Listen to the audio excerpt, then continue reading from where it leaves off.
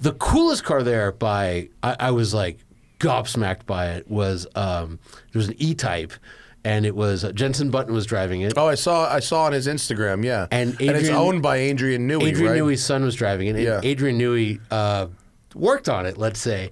And so you look at it, you're like, that's the coolest looking E-Type. And then you see it next to another E-Type, you're like, that's not even shaped like an E-Type.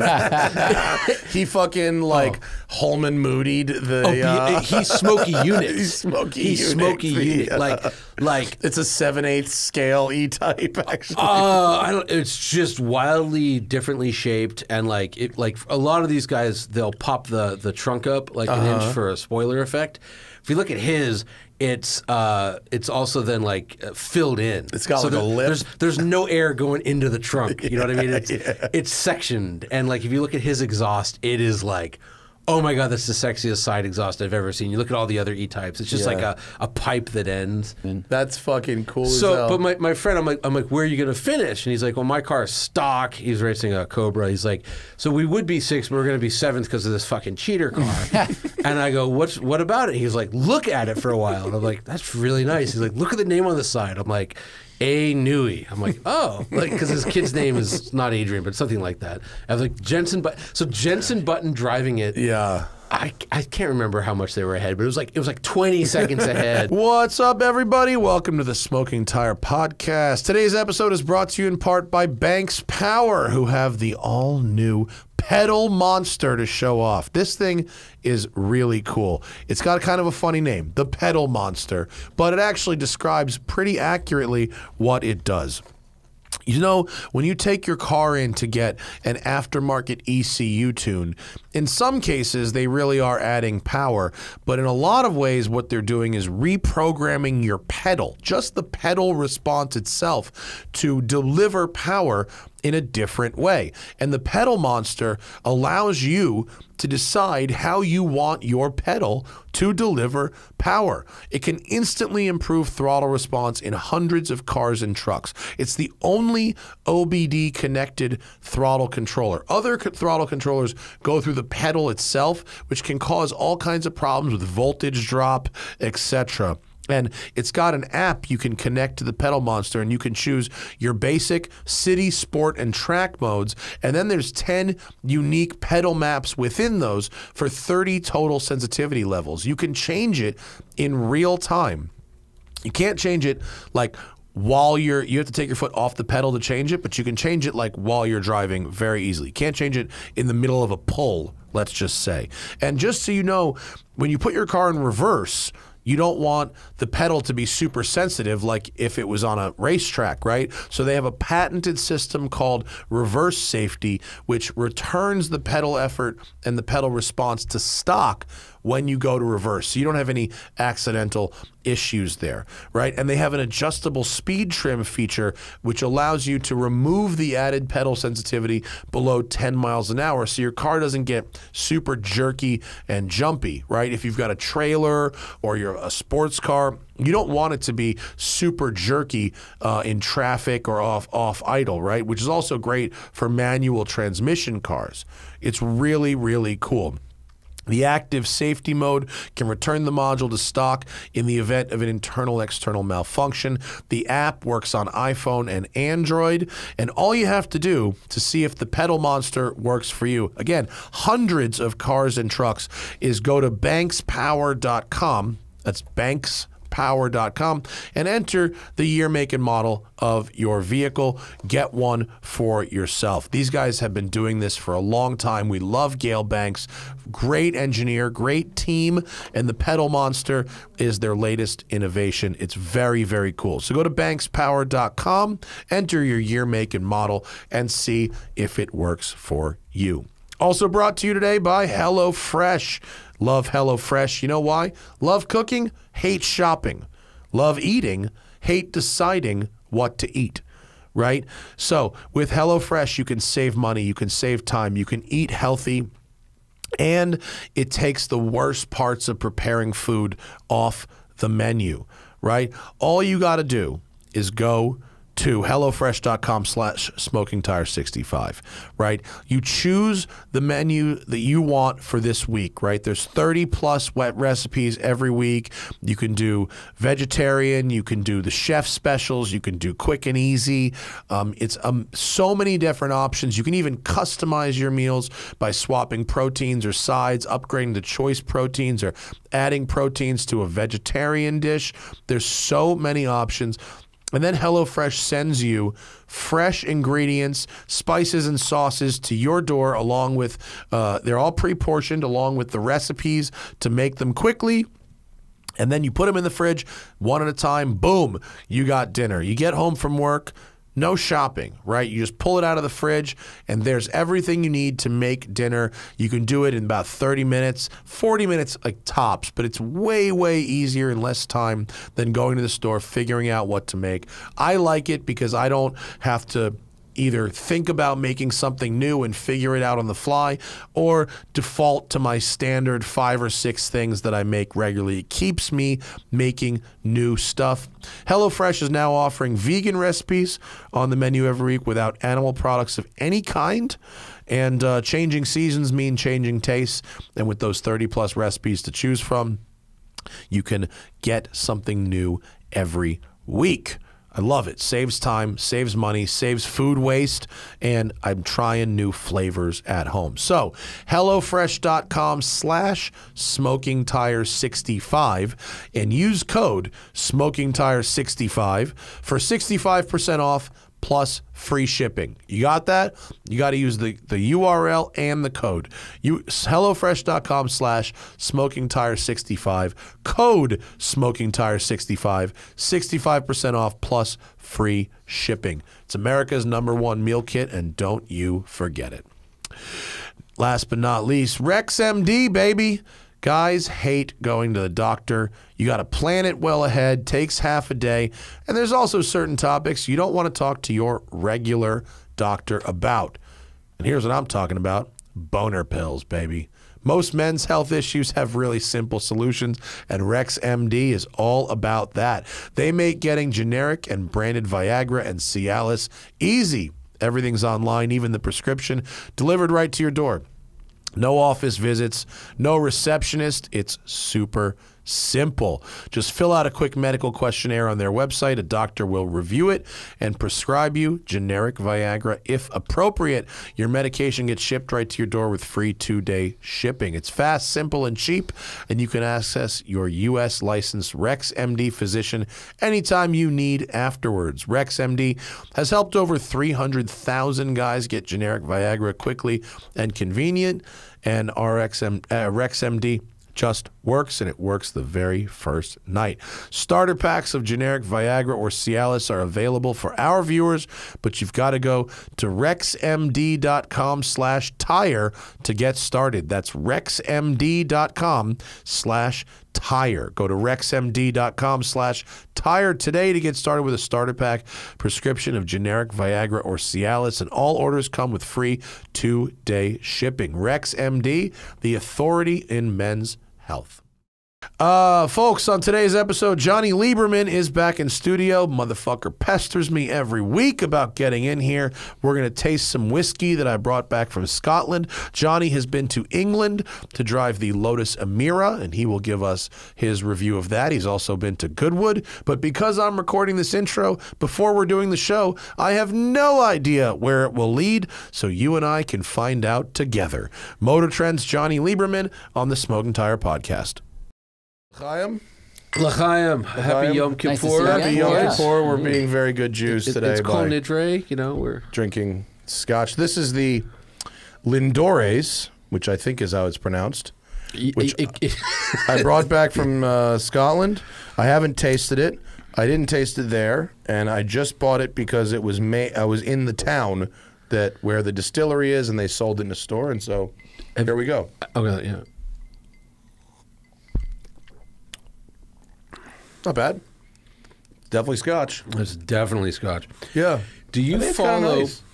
Yeah. It's kind of good. It's a pretty lot soft. of tastes. There's a lot of different It's tastes. flavorful. Yes. Not as peaty as other ones I've had. Which I don't is like thankfully peaty. neither do I. I told them I don't like the peaty, and I don't like it super smoky, and this seems Right in the middle. Petey's pretty gross.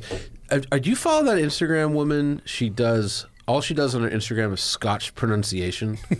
It's hysterical. Like she's Wait, is she Scottish or is she? She's Scottish. Around? Oh, I gotta follow this right rich. now. I don't know the name of it. That sounds like a good Instagram gig. She has like one of those hidden, whiskey bars in her house, and it's just like a library, literally with a ladder on wheels. Yeah. And her Instagram is just 20-second videos where she pulls down a bottle, and you look at it and you think it's like Brook Lachach, and she's like Brook Ladis. Yeah. Brook Ladis, and that's the video. It's great. Yeah, it's fucking great. It's fantastic. Now, he drank some unpronounceable shit, and I sent the picture to Zach, and it was the real way to pronounce it was the Bunnahavn. But I'm sure you're familiar with Bunnahavn. Yeah, I've seen it, but I thought it was pronounced like something much different. I sent Zach the picture, and he goes, "Is that pronounced like you'd sing the Batman theme song, like a banana?" It was delicious. Yeah, very, very good. I mean, hey, when Scotch is good, it's pretty damn good. Well, that Scotch bar I went to in that hotel was epic with Angus, the fucking guy who knew who I was, and he was like, "I'm gonna give you some shit that makes Johnny jealous," and I was like, "Here we go." So that was pretty cool because like I'm pretty much over Scotch. I'm a total bourbon dork. However, a couple of the ones I didn't know all of them, but a couple of the ones you've sent me, I've read pretty about epic. Or seen or had, and like, yeah, those are some good stuff. They haven't gotten me out of bourbon, but when in Scotland. Hey, and I learned about single grain.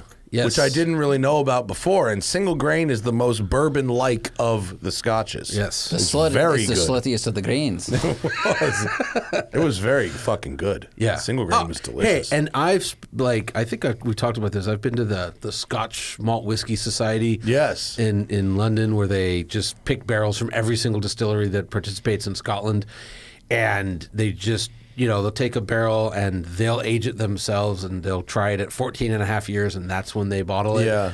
And it's so good. I drank 2 of those. I sent you a photo of the Scotch Malt Whiskey Society. And and the other thing, the best thing about them is the labels. Is once you've had about 4 or 5 drinks, then that kind of poetry makes a lot of sense. Because they have these great, it's like tastes like magic mushrooms and children's medication, and you're like, yeah, it does.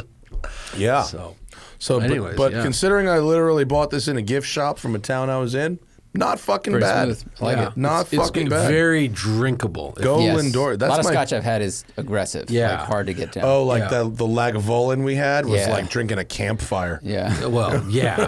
Campfire jet fuel. Yeah. Have you had the Lagavulin that's like in the quarter cask? I don't think so. So basically, instead of being in a 54-gallon hogshead, they put it in one that's a quarter that size. So the surface area even more wood. Yeah, it's just it somehow just makes it peatier. It's crazy. Very aggressive stuff. Yeah. Oh, I'm sorry. That's the Lafroy, not the Lagavulin. Oh, the Lafroy quarter cask. Sorry, but you know what I mean. It's just like it's too much. It's too much.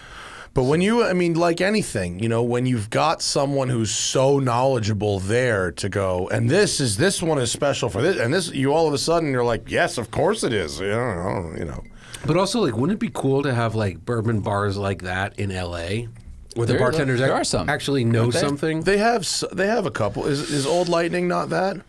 Was that the one in Venice? Old Lightning's the one in Venice. I haven't haven't been because for me it's hard to go to. Yeah, I have to. That one is very special, and they make you check your phone at the door. Oh, that's can't my kind bring of your place. fucking phone. Are you in serious? There. Yeah. Oh, that's good. Yeah. Okay. I went there with some chefs, and I went there with Carl, Chef Aaron May, and Chef Mark Murphy. I took them there, and they were all like looking through the menu, like, "What the fuck?" It was wild. Yeah, because like you'd like it. There's a place I could name which I won't, but I went, and the bartenders are just so full of shit. I'm like, really? The best thing you have is a cast finished Angel's Envy, like not these obviously much better bottles, and they're being paid to push it. Yeah.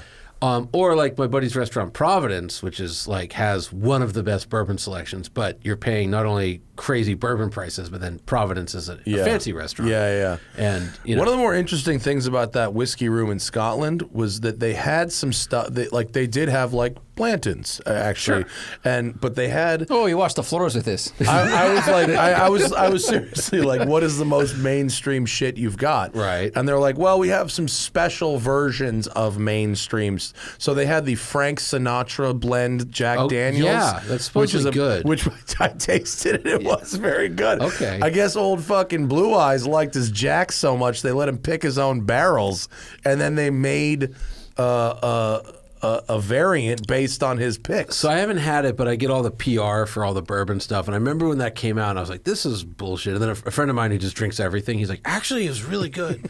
And like there's Gentleman Jack that's delicious. Yeah. You know, regular Jack Daniels it's just what it is. You know, it's for guzzling on stage when you're doing a drum solo. But like any distillery, they do good stuff. They just, you know, they have a price point they're bottling to, right, for the most part. Yeah.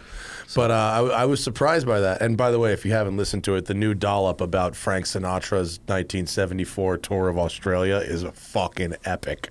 Frank Sinatra, turns out, complete fucking lunatic. Oh, yeah, absolutely. Especially by the 70s. Yeah, there it is, the Sinatra Select.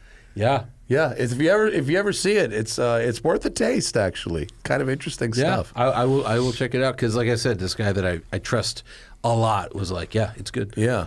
So. Is that the guy you asked when I had found those bottles? I found a couple bottles at my in-laws' place that went back to like the 60s. We're cleaning out my wife's childhood bedroom, and she's like, I must have snuck this off in high school, and it was like some shit from the 60s. Yeah. Like, no, he wasn't one of them. I asked two guys that are in the buying and selling of whiskey business, and both of them were just like, and the one guy I could tell. How do I put this?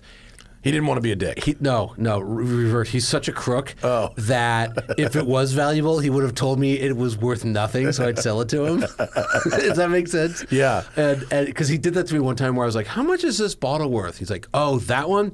Yeah, that one, no one likes that one. That's like...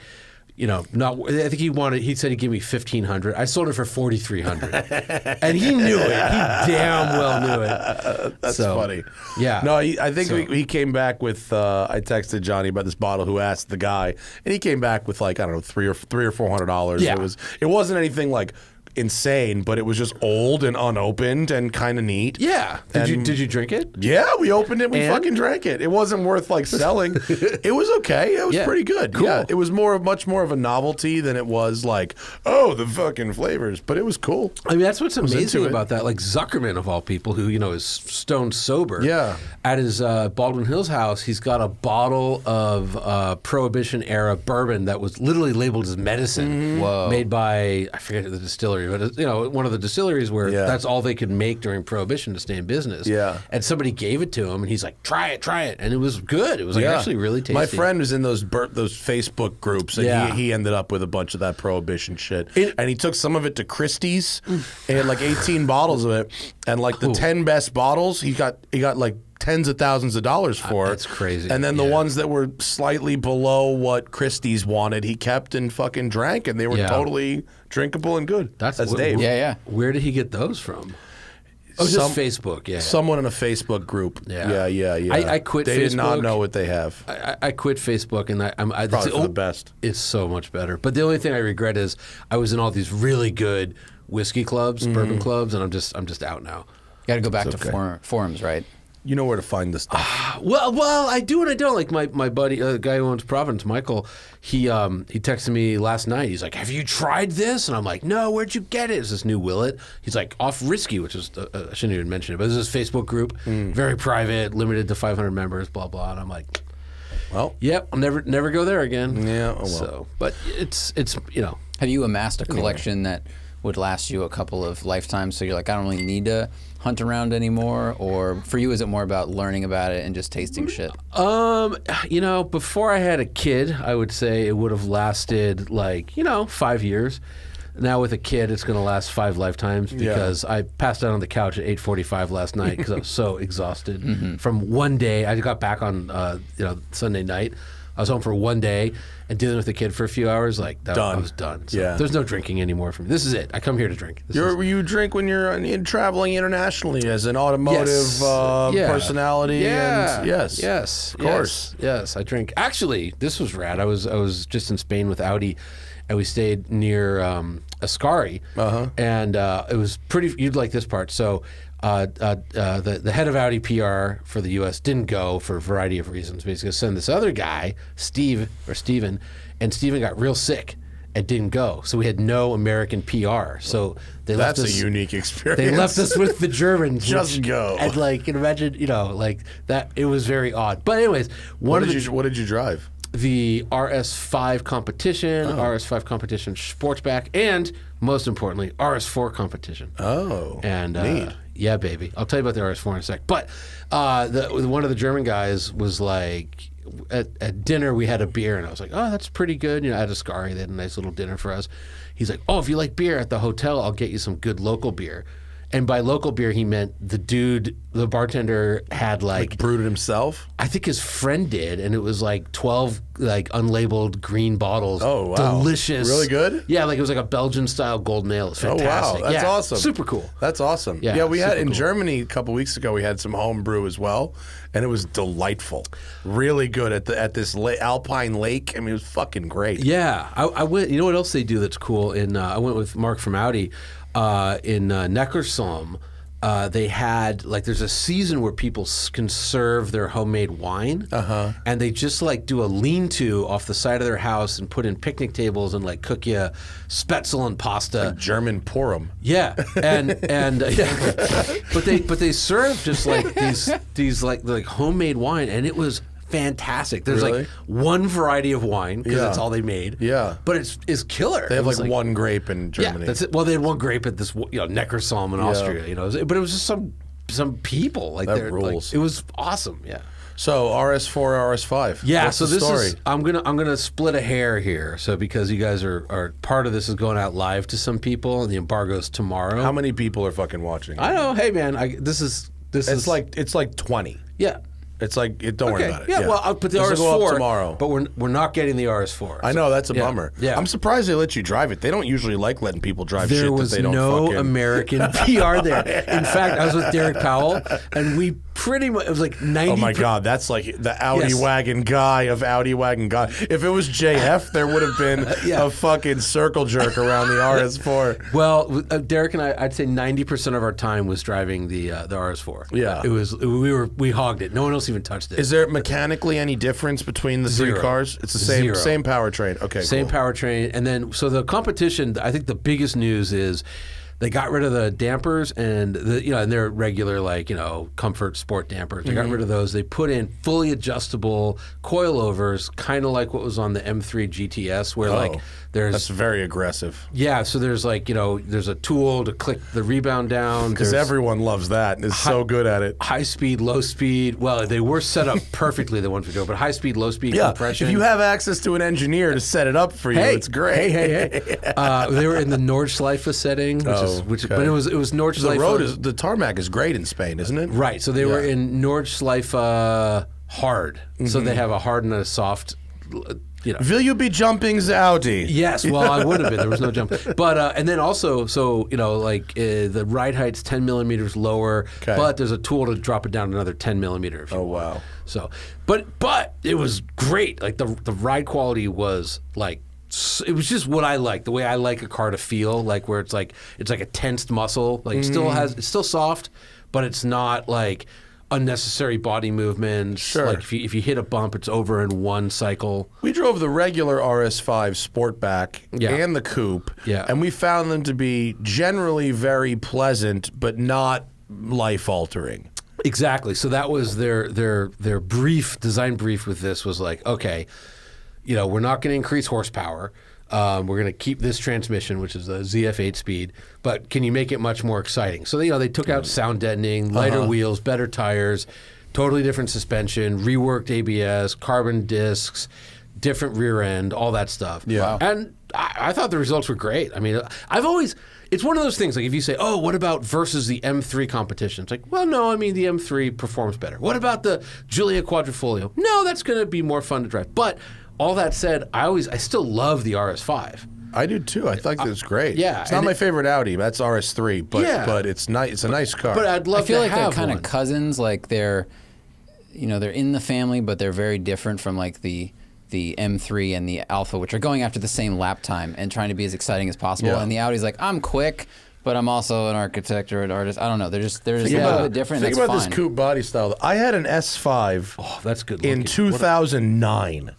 This is 13 years ago, and they're still making this body style. How well that body style is aged. That body style, it goes back earlier, because I remember I had one in like 2006 or 7. I think 7 might have been the first year of and it. I remember it was gorgeous. And it's still, I mean, it's the post facelift, but it's still fundamentally this is the same. This is the second gen. This is the new, because I think in 2017 was the second gen came. But pretty close. Very close. They didn't make a whole lot of changes. yeah, and anyways, but it's great. Like it's it makes a little bit more noise because they got rid of some firewall sound deadening, and the engine makes more over revs and stuff. But they did some cool changes. Like if you put it in manual mode, the transmission, it won't automatically upshift, even if you're on a track and you run into redline. That's to me is like a given. Like that's how it should be. Well, that's how it wasn't. Otherwise, why is manual a thing? Well, so now if you want that, you pony it. It's like 16 grand more, but you do get a lot. It's a lot. And then we pushed them. We said, like, why not just add 15 horsepower? Kind of like what BMW does with like the from the M5 to the M5 Comp. It goes up. And the guy, he was very frank about it because there was no Americans there. And he said, look, he goes, to do that, that's about 5 million euros. And on top of every other You have to change, recertify the engine, emissions, etc. and crash maybe in some markets.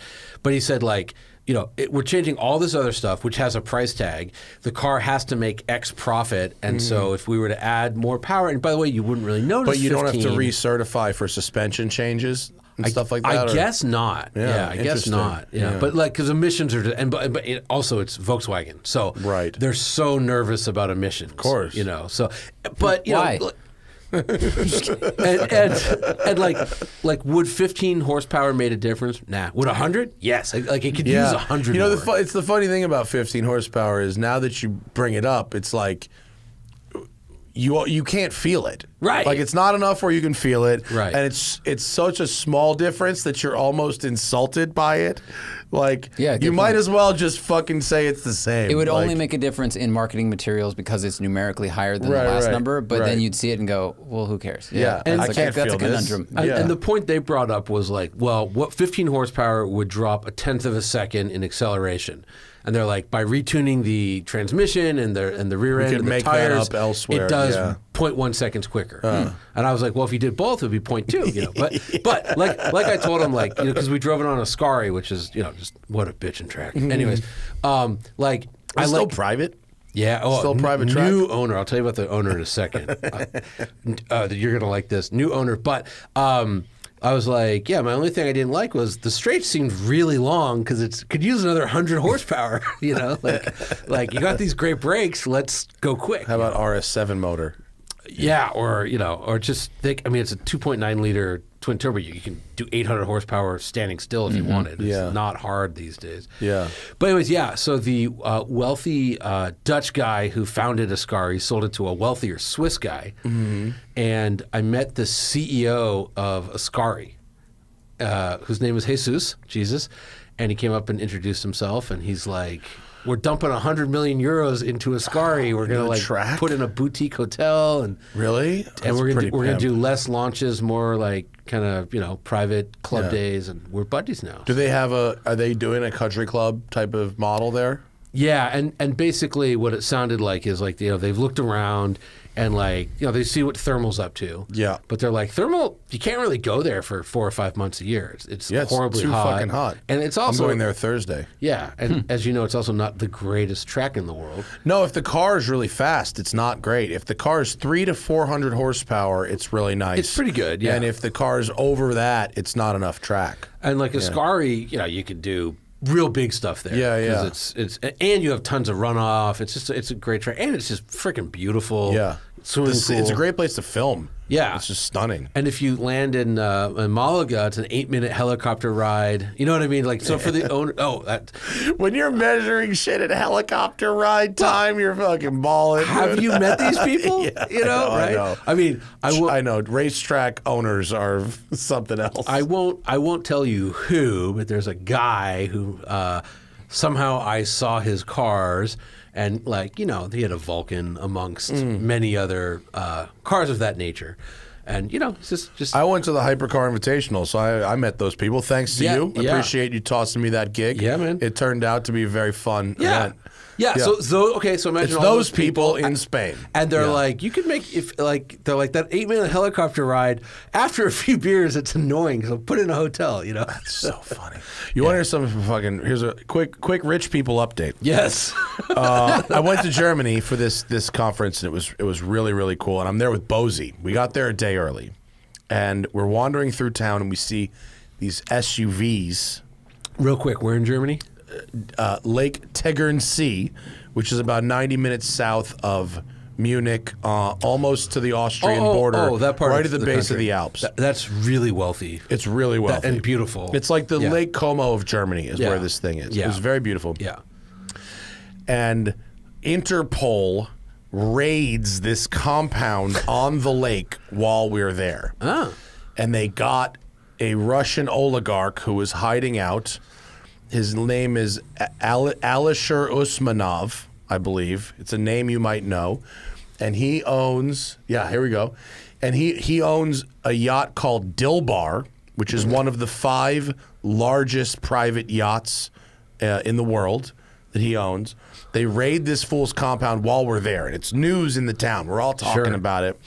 And according to the Super Yacht Times, someone sent me a story last night, the Super Yacht Times, Interpol found in this motherfucker's house 4 Fabergé eggs valued at $100 million. Nice. Nice. That's amazing. That's like, I can't remember the guy's name. The guy he was like the Putin-backed president of Ukraine who fled the country. Yeah. But like, one of the reasons why like Zelensky got in. The yacht.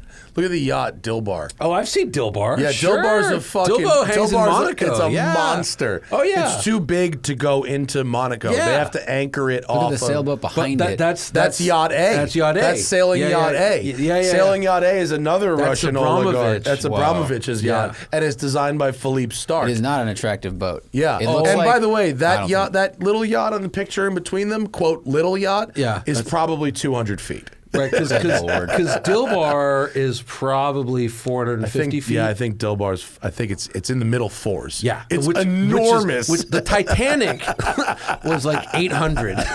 You know what I mean? Like, so that's half a Titanic for one dude. This is like a football stadium floating on the water. It's It's longer enormous. than a football field. Yeah. Jeez. But so the corrupt former president of Ukraine, like who basically stolen all the resources in this poor country.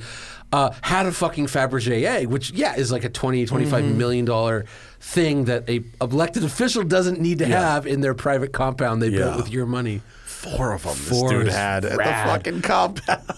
I mean, one day, we'll probably be killed for talking about it, and we'll probably be dead before the book is written. But like, the amount of wealth that the oligarchs in Russia have just pilfered is like. But here's the thing, America too. Yeah, but America not too. like they say Putin might actually be the wealthiest person in world history, like surpassing the royal family, surpassing oil sheiks. Definitely possible, but also there could be some shit in America that we don't know So much about. is hidden offshore that we don't actually know what people have. Yeah, but it's just like he was able to just like steal everything from the largest country on earth. Yeah, I mean, after the collapse of the Soviet Union, they were able to like strip the infrastructure of that country and privatize sell it for parts, which is what some people in America are trying to do and have done. They're not as far along, I would say. No, like if you look at like the telephone companies and stuff, but we just get to a certain point where they didn't get to, they just kept going. Well, there's also the difference there where it was like it was owned by the government for a while and then got taken and then sold, whereas here like Bell arrived, there was nothing here. They built the infrastructure yeah. and then made money on that. So it's like a different system, of course. So it feels more like theft, I guess. Yeah, it's just like like if you read about the weird compound Putin has. Yes, on the it's like on the lake. It's like that $1 billion house on the you ocean. can't get within a mile of it. That or has something a like hockey rink in it. Yeah. And Like- it has a fake wall on the mountain where his wine cellar is in the mountain, and a wall of it is like a two-way mirror, so he can look out at the ocean. But if you look at it from outside, they painted it to look like mountain. Oh, dude, wall. I have one of those. It's no big deal. Yeah, but like you know what I mean. Like if you got a hockey rink, like I've been to a house with a 2-lane bowling alley, and that's sort of like I have been to a house with a hockey rink. It wasn't. Really? It was not a. I mean, it was not a LA Kings size hockey rink. Oh, okay. But I have been to homes that have you probably call it a half rink. Okay. It's probably a half rink with boards. well, maybe Zach could look up. I mean, it was Putin's mansion, but because some of the It was stats. some exceptionally next level shit. I mean, you know what that costs to fucking build and maintain? It's crazy. But like $1 billion house in that part of Russia. $1 billion in Russia. Because like the most expensive house in LA is like that's Navalny's place. it's right? like 100. They're asking like 180 million or something, but like it'll be 5 times more expensive. It's like Buckingham Palace. Yeah, you know? and apparently there's problems with it, so they're trying to rebuild it because of. I'm the shocked. It's completely falling apart. Yeah. It's shocking. I'm shocked. Yeah. Yeah. Anyway. Yeah. So anyways, Ascari is going to be rad. Oh yeah, where do we begin? Can we talk about Goodwood? Weren't you just there? Yeah. It's what's on my bucket list. Oh, you haven't Yes. done it? No. Oh. I really like. I need to make a. Yeah. It was Revival. It was. right? I went to the Revival. Yeah, that's like the one to go to, Yeah. right? It just depends. I would say this: like, if you just are going to do Festival of Speed and Revival, and you're only going to ever go once, yeah, Revival's kind of. It's the only car event where most of the people there don't really care about cars. They're sort of into like costumes. It's like cosplay, but that makes it really sort of fun and like. Last year I went and I saw Gordon Murray getting a coffee, and I was going to go say hi to him. I was like, you know what? There's no one even looking at him. Like, this is probably this guy's only time he can be at a car event, and he isn't mobbed by everyone in the world telling him he's the smartest person to ever live. You know what I mean? And like, I just watched him drink his coffee, and I was like, I'm going to leave him alone.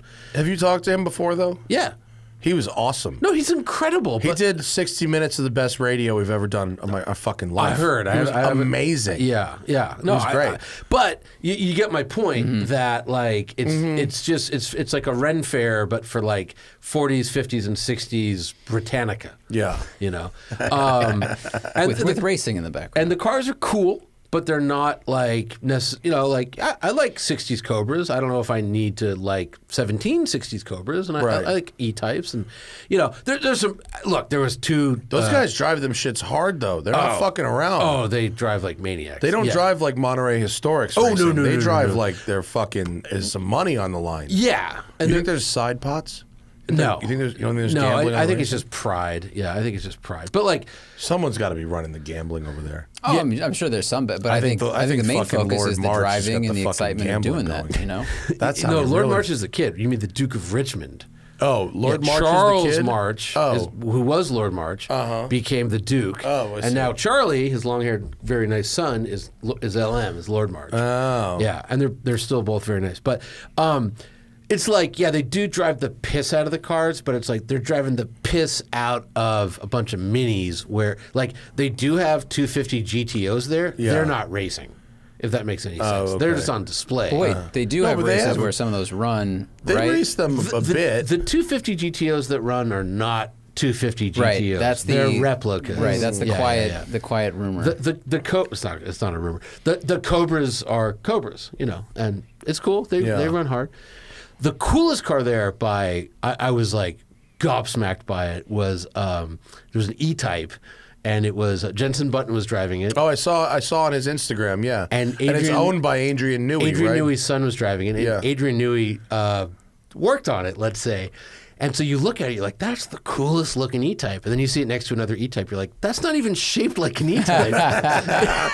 He fucking Holman Moodied the. He's Smokey Unix. He's Smokey He's Unix. Smokey Unix. Yeah. Like it's a 7/8 scale E-Type, actually. I don't. It's just wildly differently shaped, and like a lot of these guys, they'll pop the trunk up like an inch for a spoiler effect. If you look at his, it's also then like filled in. It's got like a lip. There's no air going into the trunk. You know what I mean?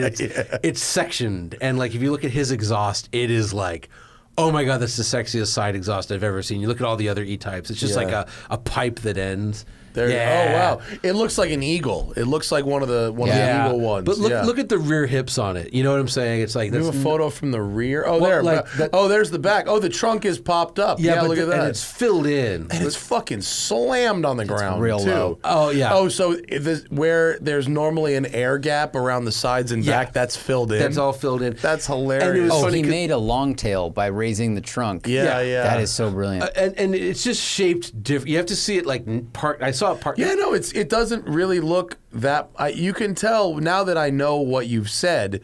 It doesn't really look like an E-Type anymore. And it's like that top is like it just looks like a bolt-on hardtop, but it's like not a bolt-on hardtop. Well, he's got an effect there by painting it a different color that makes it look like a bolt-on, but it's not actually shaped like the regular E-Type hardtop. And every part, like that scoop in the back, which looks like a vent on the roof. Yeah, like that's a spoiler. Yeah, You know and what I all mean? the black trim around here, I imagine, is sealed, so it seals up the air gaps. Long story short, the only reason I like my so friend, great. I'll leave his name out of it, but a friend of mine who was racing was like, "This is bullshit." He's like, because I was like, what? It looks like he cut the roof off a 250 GTO and put it on an E-Type. Oh, basically. here's it leading another regular E-Type. Yeah, it doesn't look the same at all. Yeah, look at the that's rear. a lightweight. Look at the rear fenders. See if I can zoom in. That's fucking cool as So, hell. but my friend, I'm like, where are you going to finish? And he's like, well, my car's stock. He's racing a Cobra. He's like, so we would be sixth, but we're going to be seventh because of this fucking cheater car.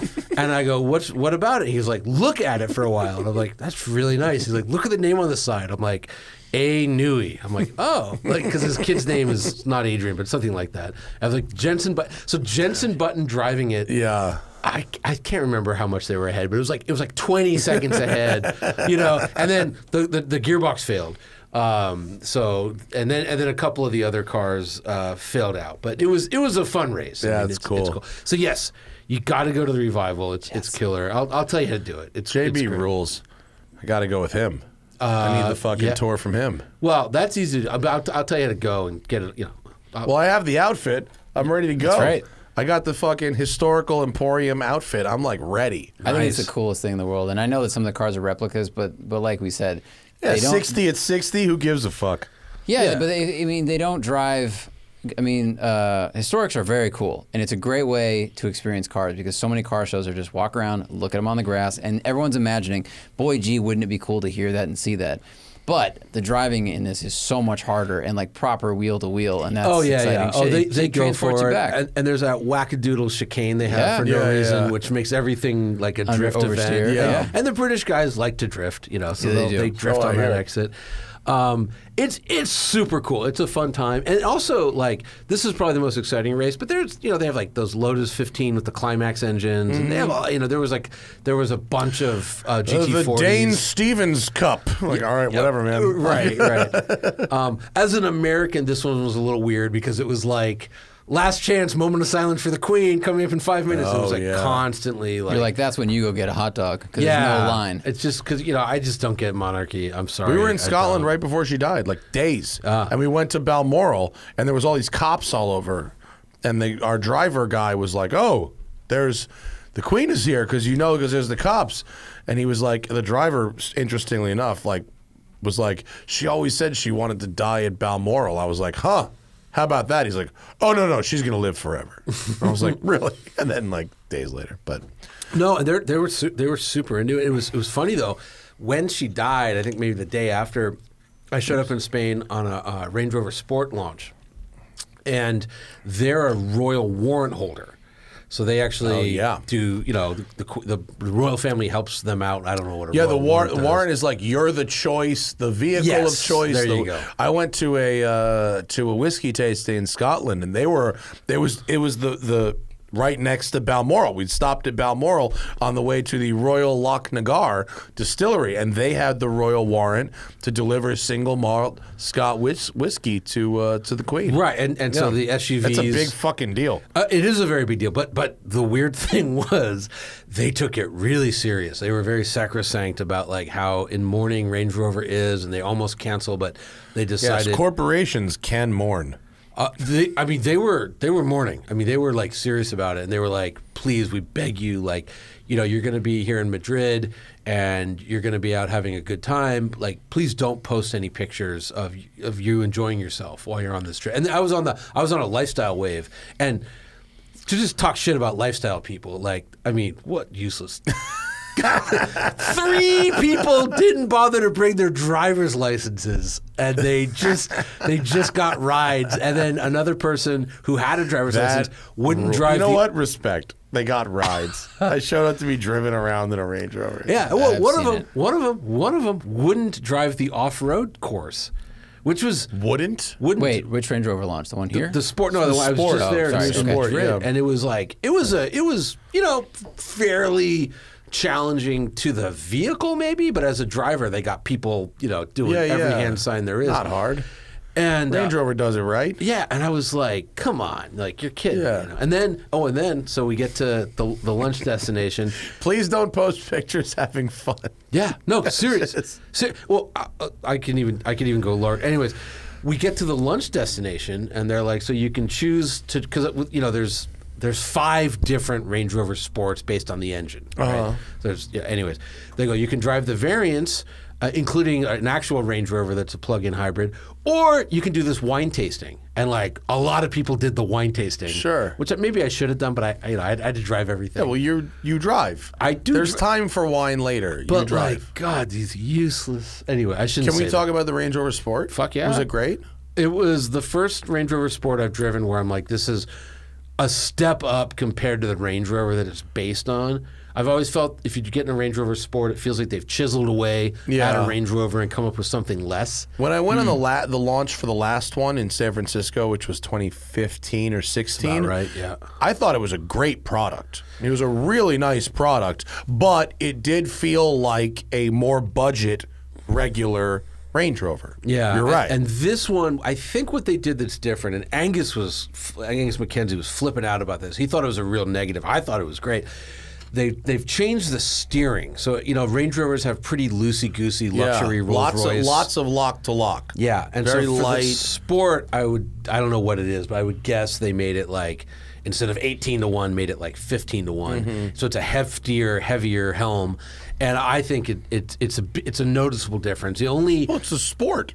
Should be. It should be. Should be. And it never was. Yeah. It never was. It was a cute name to like sell it. You know, well, like the first one wasn't actually based on the Range Rover. It was based on the Discovery. Right. Second gen was the Range Rover. This one's still the Range Rover chassis, but now I just think it's better. I think it's gorgeous.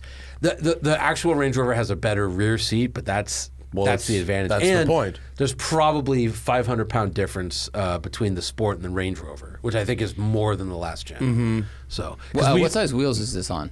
the red one is on 23s. How did you find? I mean, granted, you were in Spain where the ride is better. Fantastic. Because I went to the regular Range Rover launch, and you know, on smooth roads it's fine, but over some really bumpy stuff that was on the drive route, it felt like you felt all the things through the tire, unfortunately, which kind of, for a luxury vehicle, ruined it a little bit. Well, so again, this is the Sport, so you can forgive a flinty or more athletic ride, and also, what I noticed was, to get to the off-road portion, we had to drive about like a quarter-mile dirt road.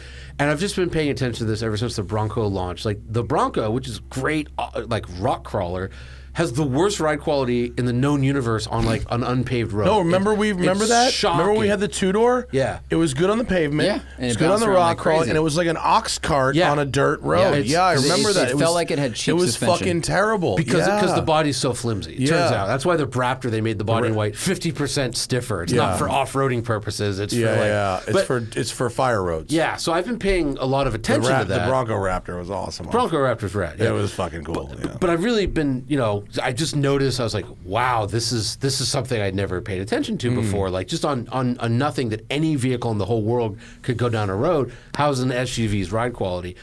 It was exceptional. And then, to me, the craziest part was it had rained the day before, so the off-road was pretty muddy. And we were on 23-inch rubber bands. Yeah. And every time people yelled at me about this, but every time I off-road a Range Rover, I'm always shocked by how good they are. And I know it shouldn't be. Because that's the thing. But I am shocked. And as the tires, I remember when they went from 19s to 21s, I was shocked. Now they're on 23s. It's brilliant off-road. It's better than ever. I remember I did. Were you there? I guess it was maybe 2018 or 19. The Sport SVR launch at Monticello. No, I wasn't there. So they had us go on an off-road trail, but they had us bring our helmets. We didn't have to wear them, but they were in the back seat. So right. We did this shit. We drove over wet logs. It was like a pile of wet logs, and then and you're on the SVR tire. The SVR tire, yeah. And then through mud, it was a mud bog. Yeah. And then they had us drive up onto this metal rack. Yeah. And they power washed the fucking truck. You didn't get out of it. They power washed it, and then you drove straight onto the racetrack. Yeah. No change in setup, and you ran like 4 laps. Yeah. And I was like, holy fuck. Right? Your event people are geniuses, and this spread of performance abilities is absolutely extraordinary. Right. Like, I just climbed a pile of logs, did an 18-inch mud bog, like went through a tight winding trail, went over some rocks, and then just lapped Monticello. Like, what the fuck is this vehicle? And so I think this one's even better. And also, I mean, this shot Zach has up right now. That doesn't look real. That looks like a rendering. Yeah, that's what it looks like. I mean, it's literally gorgeous, and I think it's better looking than the Range Rover. I really do. It's slightly smaller than the regular Range Rover, isn't it? Oh yeah, Right? it's smaller. Yeah, Looks good. There's a long wheelbase Range Rover, but Right. a short wheelbase. But it also, and this is yet to be a real car geek, but the way that the roof, you can't tell from this angle, but the roof curves down in the back a little bit. Yeah. And it looks, there's a good one. It's the same kind of profile as the Bentley Blue Train car, the whatever it's called, the gurney nutting or whatever. And it's just this gangster British thing that they do. It happens to English cars every once in a while, and it's just so gangster. And It's an aggressive styling detail.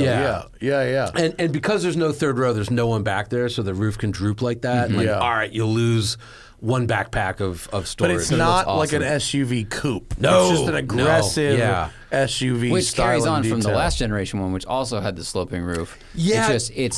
And I know what you're saying. Like, we're gonna go for the Woodford. I feel like they evolved that design really, really well. Yes. And it built off of it without changing it, and it just looks. It looks like it's from 10 years in the future in terms of like the sculpting, the taillights, the tight tolerances, all that stuff. They're in, I call this phase of design, they're in the polishing icons phase. So, if you look at like They Range establish Rovers, the silhouette. Yeah, And they massage. Yeah, and so if you like Porsche does this with the 911. Yeah, they polish an icon. To the average human looking at a 997 to a 991, yes, there was big changes, but it changed like 5%, and that's. But I just think this one is like, again, it's hard to make SUVs good looking. It really, really is. They're all kind of the same from the side. And I just think McGovern and his team did such a great job. Also, if I can call out one more thing, on this trim, this is the big V8 with the BMW twin turbo.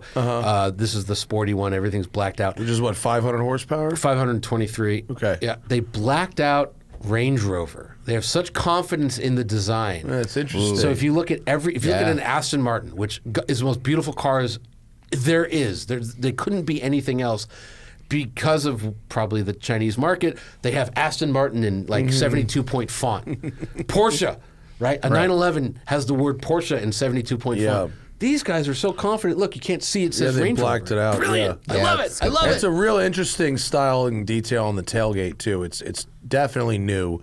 They've reduced the size of the tail lights. It's now a thin band. It actually the band of tail light reminds me of like a 993 Porsche, but high up. Yeah. It's very, very interesting stuff. It's surprising considering the regular Range Rover has the thin vertical lights that they're very proud of, which also I think look really cool. This is totally 90 degrees flip. I just, it's one of those things where I think they had 12 more months. I think they started working on these cars at the same time.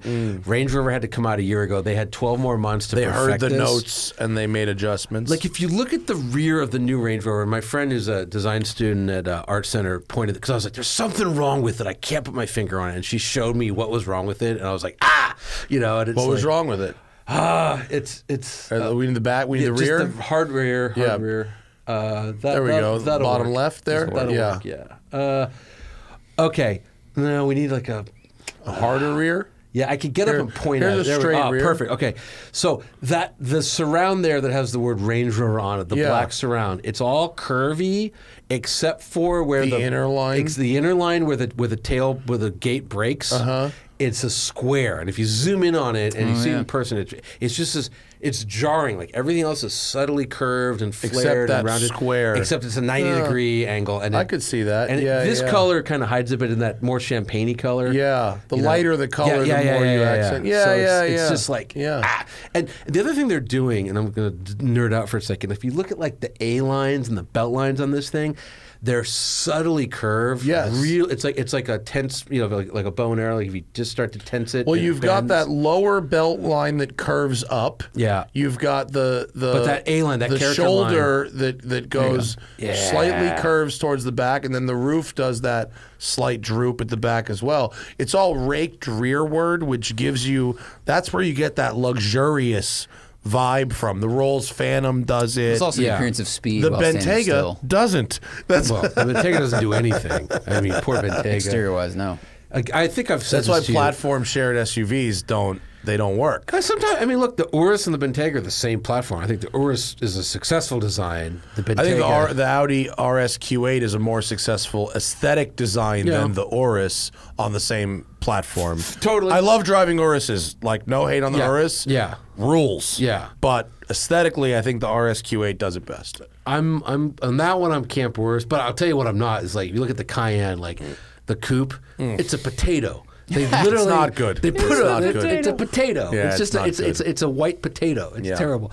But like, anyways, and again, I just think it's harder to make an SUV look good than it is to make any other type of car. Sure, it's really look handsome and sexy. And this is what Land Rover, Range Rover excels at. And this is, Does this share platform with anything? Range Rover Sport. I mean, right. So that's nothing nice, outside. No Jags. That's a nice luxury. No, because Jag and the F-Pace and the Velar are the same. But I think this big platform for now. I mean, I think they did an awesome job. Like really, them and I mean, the new Defender. When was the last time Land Rover made something ugly? Oh, LR2. LR2 was great. I mean the Defender, the Discovery from whatever. The new Discovery wasn't great. It was. It was good. Oh, with the offset license plate, that was a fail. The weird offset license plate. It just wasn't. It wasn't. Also, but they don't have a lot of misses. Aesthetically, their track record is very good. It's huge. Yeah, you look at Porsche. Like again, the 911's great to look at.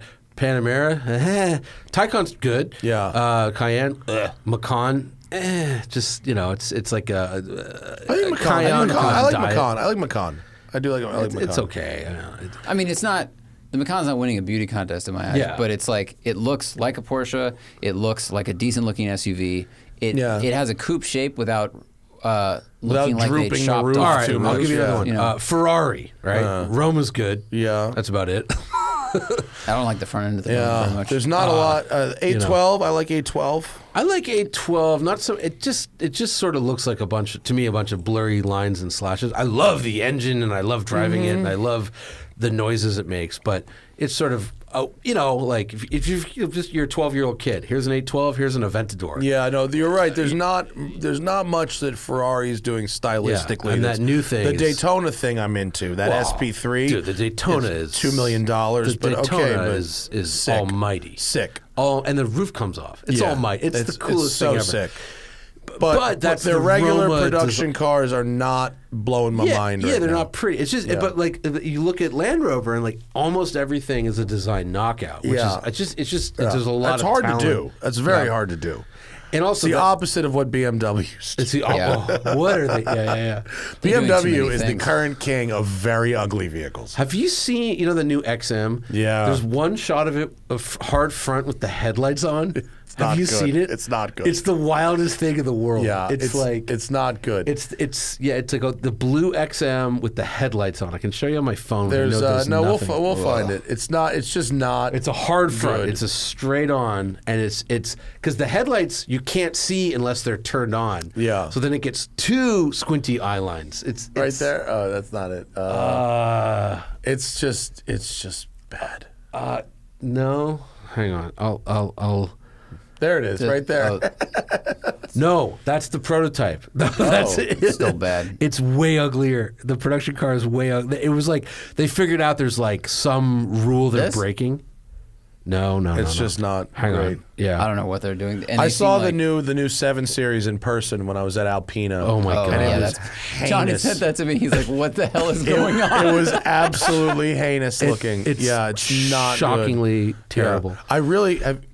Oh, those are the Those are the headlights. That's the production car. Oh my God, that's atrocious. I don't know where you're going to find it, Zach, and I'm sorry. I can hold it up to like a... Hold it up. camera. Give it to me. Yeah. Put a camera 2. Zach. You're on it. Yeah. Is that about right? Oh, that's so bad. It's Why does it brutal. have 2 sets of lights? It's brutally bad. And to go back to your point about the Range Rover, the top lights are angled and the bottom lights are totally flat, which also looks odd in my opinion. Dude, it's very terrible. It's almost like they're like, hey, let's break rules. We know I designed the Murcielago. Like, I'm a great designer. I know how to do this, but like, Is that the guy who did the Mercy? Yeah. What? Songervolk, yeah. Wow. So it's like you got to know all the rules before you can break them, and I know all the rules. Mercies have aged very well. Yeah. Let's talk about a car that looked good when it was new. Look, Wayne Cherry oversaw the C6 Corvette, which is arguably the best generation. It's clean design, great and the clean Aztec, design, yeah. and the Aztec I at remember the same time. I remember same that. Guy. I went on the Grand Sport launch, and I remember that. Aztec and C6 were. I think he did one of the C7s as well.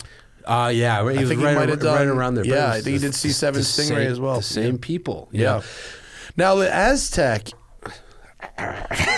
No, look. Honestly, the world came to the Aztec. It was ahead of its time. In terms of functionality or design? Design. How many fucking slopey backed crossovers with cladding are there? Yes, now? I mean, to that, the world the came to the Aztec. Of course, details matter. You're right. But like the exposed gas cap. Yeah, no. There's a lot of terrible in the Aztec, but also a lot of things that were unique to that car. Big things, not little things. The body shape, the built-in tent. Yeah, I mean a bunch of that shit. Like if you had a built-in tent Rivian today, had a fucking built-in tent, everybody like, you Yeah. won't believe it's got a built-in tent. Everybody were all about that. But the there's world so much wrong. came to the But Aztec later. To me, it's just telling that you. the worst of all, and this is maybe just me. The exposed gas tank just looks like it's damaged from the really factory. It looks like someone stole the door. Yeah, it looks like someone stole your lid. And these double-decker lights, which are present on the now new we XM, don't look even terrible. have gas caps anymore. Right. Now that's how far off that was. No, there's a lot wrong with the front of the Aztec. Yeah. And by the way, that one has no cladding. See the yellow? Get the original. The original is rough. Yeah. That is. Yeah, no, the Aztec. I mean, look, it wasn't good, but you know what it predicted a lot of where car design was going and functionality 20 years early. But by the way, why am I wearing headphones? I don't know. You don't have to. None of you guys are wearing headphones. Yeah. Well, they're not some on. people they're not on. I don't. They should be. Or if you want them to be on. Some people use them to get in the radio vibe. Some people are bad at radio. I think that's what it was. You and I don't have that problem. So you know what car has completely was way futuristic, and if they just released it today, it would be a bestseller. Is the Vehicross? Oh yeah, you know how happy I am when I see one of them. I saw two. God. There was two that came to that came to the car show at the carousel at Griffith Park. Yeah. I made them. I shouldn't say this out loud. The guy might be listening, but I made the mistake of talking to one of the owners, and man, was he happy to tell me about it. The Vehicross, I mean, some of them, when you put the right wheels and tires on them, like that one right in the middle there. That's It looks great, dude. It looks great. If aged so well. Looks like a concept car. If that had like a real chassis and engine, or even like as an EV with like I drove one 1,000 once. horsepower. One of the dealer I worked at. This is a 2001. I worked at this dealer in 2003. Yeah. This wasn't even an old car. Right. We took one in on trade, and I was like so excited to drive it because I never saw them. And you want to talk about a pitiful driving experience. This is a terrible driving vehicle. They're horrible. It's like to call it a tractor would be a compliment, but goddamn does it look cool. Do you remember? God, what was it? Was the rodeo? Yeah, it was a rodeo. Rodeo. Yeah, rodeo. Yeah, Man, I saw a rodeo today that had the fucking hard top. Oh, wow. It wasn't the full roof rodeo. Yeah. It was the 2-door soft top rodeo that had the hard top installed on it. I saw that today, and I was like, "Oh shit!" And Hannah was like, "What?"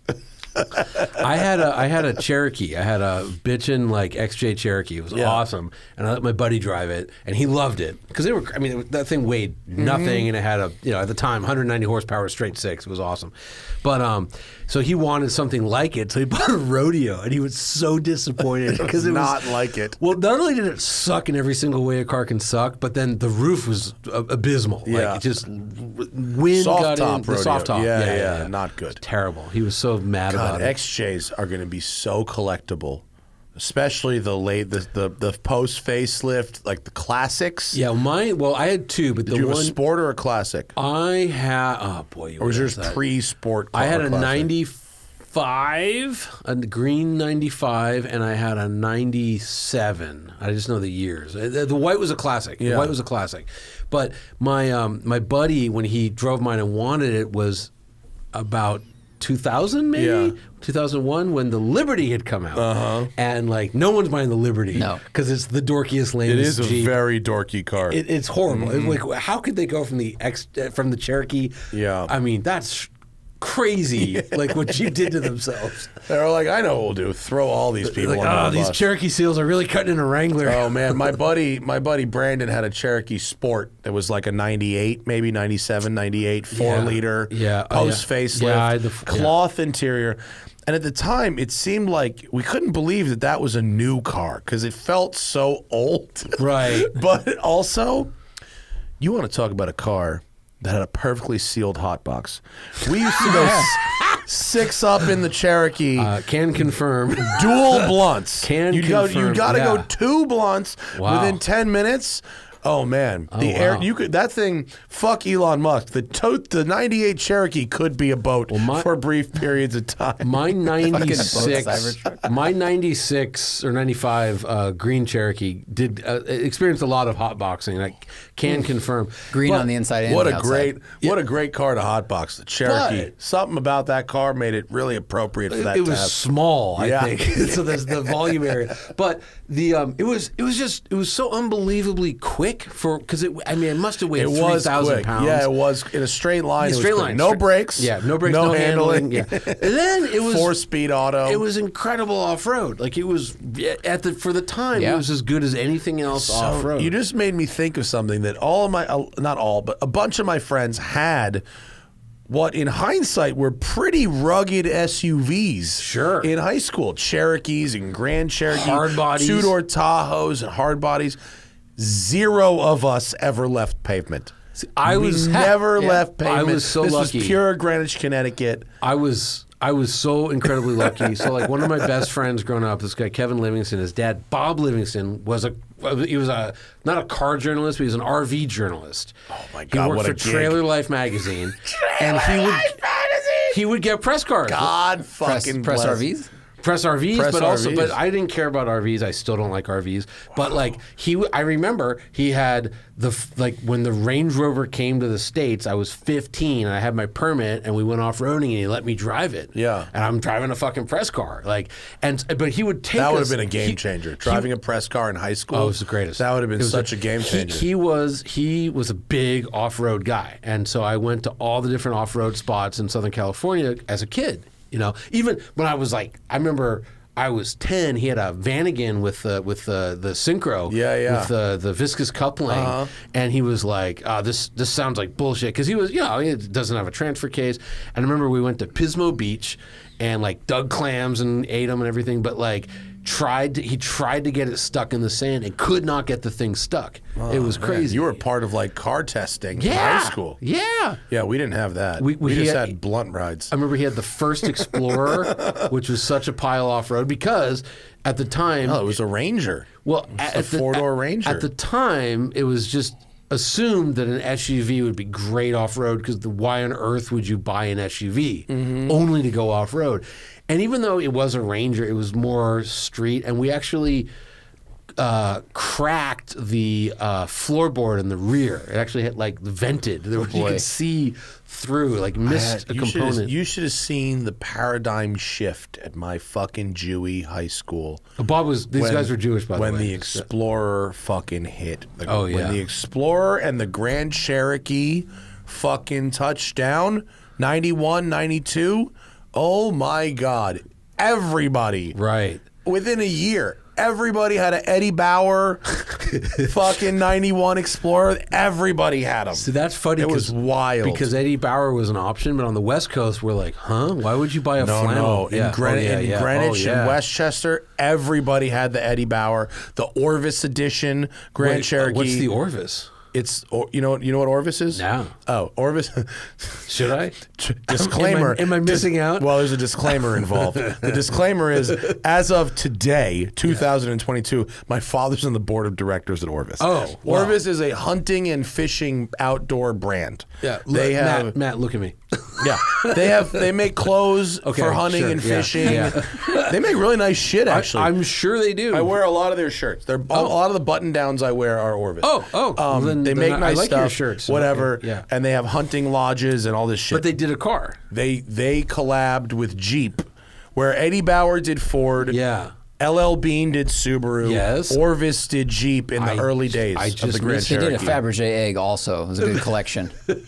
Nobody in California would have bought this shit. It was an East Coast brand. Okay. I have no idea. Yeah. I'm sure, I'm sure everyone's calling me out right now for being... Zach, will you prove that there's an Orvis Jeep Grand Cherokee? I believe you. I know you believe me, but someone out there might not. Oh, I think everyone's just like, getting... So, by the way, you're doing this with us. Also, we had the Nautica Villager. We had. You bought a Villager? My mother did. Yeah, that's what I learned to drive on. Nautica Villager. Yeah. What a miserable car. There you go. The Grand Cherokee Orvis edition. Wow, it looks good. It's attractive. It's a classy fucking whip. Now, my father, he bought 2 Grand Cherokees. He loved the Grand Cherokee. That was his favorite car. He really wanted a Suburban, but it was just kind of too big to justify. Yeah. So when the Grand Cherokee came out, that was what he got. And he had These fucking things took my high school by firestorm. The second gen especially, bro, everybody had one. Right. Everybody. He had a first gen, and then he died in 2001. So he had a 2001 Zach, get me the interior. Is there a shot of the interior? Because on the outside, it's just, green. I like the brown. But the interior, it's that brown leather, the green on the dark. I like that. It's a classy ride. Yeah, man. baby. These shots are terrible. Orvis is the worst shot. Orvis is some real tasteful shit. Two-tone seats. The top of the seat is like Ninja Turtle green. Yeah. Did I say tasteful? This is wow. Orvis, look at that. Wow. Look at that, hey. right? I mean, that's some good-looking molded plastic that looks like it is. That's good, yeah. Or soft touch rubber, whatever. Oh, and look at that tortoise fucking plastic on there. I mean, that's that. Look at that. Geez. That's super. Now, if that was a Range Rover Monterey edition, $345,000. Did I tell you about that? Did you hear about that? Look at the door cart or the armrest here. Oh my God, that is a deep forest green that runs into a lot going a tan on there. handle. Look at those waist rails. Look at that burled walnut. And it probably was like actually walnut. This thing was expensive. Oh, I've no doubt. I feel like this thing was like 60 G's when it was new. So when I went at Pebble, I went to the Range Rover party, and they're like, "Hey, by the way, we're doing 17 of these Range Rover Carmel editions for a 17-mile drive. And if you want to buy one, only people in this room right now are eligible. Which You went to buy one right. It was a dealership. But if you, straight dealer but if you think about the crowd at Pebble, the smartest thing I've ever seen, because they sold them all. $345,000. And wait, I'll go one better. Our friend, who I'm not going to name because he might get in a little trouble, but let's just say he used to work for them, for Jaguar Land Rover. You know who it is. I said, you guys won't believe, where I was having cigars at the fire pit, you won't fucking believe what they're charging for this Range Rover. And he goes, $345,000. And I go, how did you know that? He's like, oh my God, a couple years ago, before the new one came out, they said the highest we could charge based on our research is $345,000. Get the fuck out of here. Which is like, I think you could get a Cullinan for like a base you Cullinan. You might be able Cullinan. to get into the, I think you could. I'm not. But that's what they're trying to do with the new Range, is push into that space, because they've watched Bentley and Rolls and everybody else. I mean, if your Range Rover selling an autobiography SV loaded for 180 or 190, you're out of date, dude. 240. Yeah, no, I know, but last gen. Let's go back. Let's go back. Yes. Let's just remember when they got to 150. Rewind it 4 or 5 years. Right. SV autobiography is 180 grand. It's probably the best SUV on the market. And then here's Bentley coming in at 225. Here's Lambo coming in at 275 loaded. Now here's Rolls Royce. And you're a Range Rover going, well, what the fuck? What are we doing? They're like, oh, you can charge what? I mean, they 100% woke up to that, because they kind of created this entire market. Oh, without question. Without question. But it's funny that that's the number, though. That they did research. They did some research. But 345, I mean... Like, that's a BMW V8, and it's not even like the one in the M5 CS. It's the 520. How funny would it be if everyone in that room that bought that car lives in Carmel, so all they do is see their neighbors driving the same car, so they don't even feel exclusive? Well, you must have an address on 17-mile drive. But here's the other part. That 345 price, that's because some percent of it goes to heal the Monterey Bay. There will be another Range Rover that's 345. There will be. It won't be limited to 17 units. There will be one. We have to amortize this research on something. Yeah. It's the consultants. It's not actual R&D. It's like McKinsey charged us $7.5 million for this. Deloitte and Touche claims we're not charging enough. They're charging enough. Amazing. But that fucking rules. But I've never been there where it's like, and if you want to buy it, because it's like right now in this room, you got to be here. Was it hands up? Was it a show of hands? No. They're a little more elegant than that. But it wasn't. It was closer to that than not. But it was like, it was like our special guests were. They had a woman from like Heal the Monterey Bay or whatever the organization come out and talk about the importance of biodiversity in the Monterey Bay and the importance of 17-mile drive. The full Monty. Have your people meet our people on the side of the room tonight. But the 18th car gets dropped in the ocean as a place for a reef to grow. Right. But I very rarely these days do spit takes. Yeah. Because when he said 345, and Joe Eberhardt's a great guy. He's one of the nicest guys in the business. But I was like, drinking champagne in my ridiculous suit I'm wearing at Pebble Beach. And I'm like, I thought he was going to say 245. Because, well, it sounds, it's expensive, but it sounds manageable. But I spit my champagne. Who was it? Boston? It was like, what? One of our good friends. Like, we locked eyes, like, what the fuck? I went at I went to the Acura party, and the Acura. I like the folks at Acura. I think they're solid people. They're trying to do good work. They really are. And they showed that whatever the fuck they're bringing back the ZDX. Are they? Yes, but it's as a concept, it's an EV. That was cool looking. Yeah. It's not a bad looking thing. Yeah. But they started saying all this crazy shit about it that's not real. Oh, okay. And it's autonomous and fucking and there was a couple of times I could not restrain myself from laughing out loud at what was being said, and I had to be like, Farrah, shut the fuck up. Was anyone else laughing? Adam Carolla. Fair enough. Fair enough. Right. And Raf Orlov, who was with me, who's now, believe it or not, one of my bosses. Road track. What? Raf Really? is Raf. I guess so. Yeah. As editor at large, I report to Mike and Nate, and Dan on the print side. But I also have to deliver columns for the digital side. I report to Raf, which is hilarious. That's very weird. Yeah. I mean, he's a good dude. No, I love him, but Yeah, it's just like weird that I have to report to him.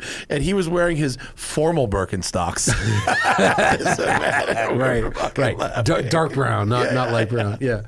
I mean, poor Acura. Like, I mean, again, some of like Dave Merrick. Like, name a cooler guy in the automotive industry. Some of the folks who work there are awesome. John is like they're all great. And actually, I really like their cars. I mean, we just drove the MDX Type S and found it delightful. I gotta drive it. It's really nice. I want to like their car. We did a comparison. We did the NSX Type S.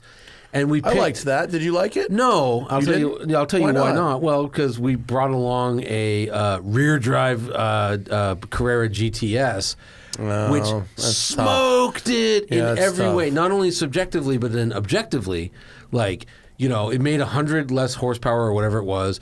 It was quicker in a straight line. It was quick. It was tied in our figure 8 test. And by the way, we also have the numbers for the all-wheel drive GTS, which smoked it in every other way, and the brakes were better. And so our test That's the thing about NSX is they're great if it's the only car you drive. It's one of those cars. There's a bunch of cars that are great in isolation, but in comparison tests, they don't do so good. And this is maybe it's just me, but I still don't think it's great in isolation. Like I can think for that much money for like 200 bills. Yeah, I can think of like a number of Audi R8s that just every single time. Yeah, I agree. I can think of. Like that Maserati M20, I think it's called. MC20, yeah. MC20, sorry. MC20 is delightful. I like if you're going to say like, well, okay, I don't want an Audi because it's too practical and there's too much like storage. I want no storage like the Acura, and I want no place to put my sunglasses. Well, the Maserati, I would take that. And again, it's about the same power. It doesn't have all the hybrid bullshit hanging on the front wheels. I really want to like the NSX. I never did, and I felt like the Type S is probably how it should have launched. Yeah. And they should have really done like an 800 horsepower one, because like, boy, if you have two motors on the front wheels, why is it like less than 600 horsepower? Sure. That's fair. Yeah. So but again, I took my driver's license test on an Integra. My parents bought an '86 Integra. We were in. I remember I told my dad, I'm like, Dad, I'm reading in Car and Driver or Automobile, definitely not MotorTrend, but like they say these Acuras are great, the Legend. And my dad's like, $20,000 for a fucking Japanese car? No way. Yeah. And I made him go down to the dealer, and Legends we drove away. When I was 11 years old, he drove away after driving. He bought an Integra with a manual, leather seats, like pop-up headlights. So I want them to kick ass. I want them to be wonderful, but like. And I've been told this by a certain Acura employee, like, they don't know who they are. Sure. It's U.S. only, right? The cars are Hondas and other markets. And they don't have Lexus's budget, right? And they just like. This is a guy. I'm not going to say his name, but a guy at Acura told me this. Like, if you go to a dinner party, right?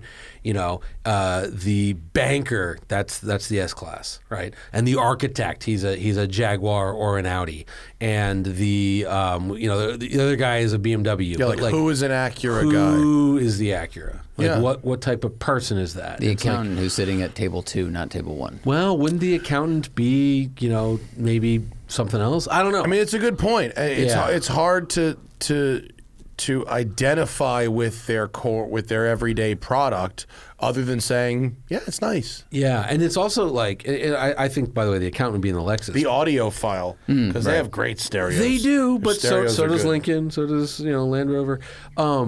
It's like, okay, so they're this luxury performance brand, and they just killed off their halo. They got rid of the NSX. It's like, okay, so their Halo is an SUV? Yeah. Like, I'm not really aspiring to a fast SUV. By the way, there's lots of fast SUVs out there that are the same money and probably make more power and handle better. The Integra, like, well, you know, it's a fancy Civic, really. So it's like, well, they don't have an S-Class competitor. They don't, you know what I mean? It's like, where are they? Why are they? Type thing. Like, I know why they are. They're to bring in profits for Honda in North America, but you know, like at least Audi still has the R8, you know, and they make an RS3, they make an RS5, they make an RS6, 7. Like, goddamn, those are good. Yeah. For the most part. And they got electric vehicles. They got the RS e-tron GT. Like, where is the electric Acura? Like, they're just, I don't know.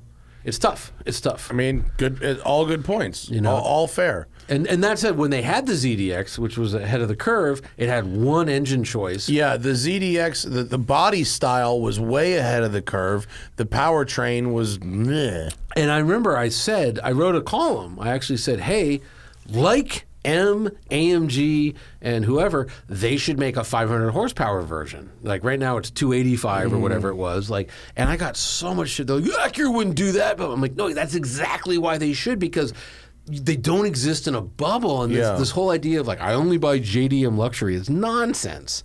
You know what I mean? Like people do weird cross shopping, and like the person is like, you know, I can afford to spend $100,000 on a M5 or not M5, a X5.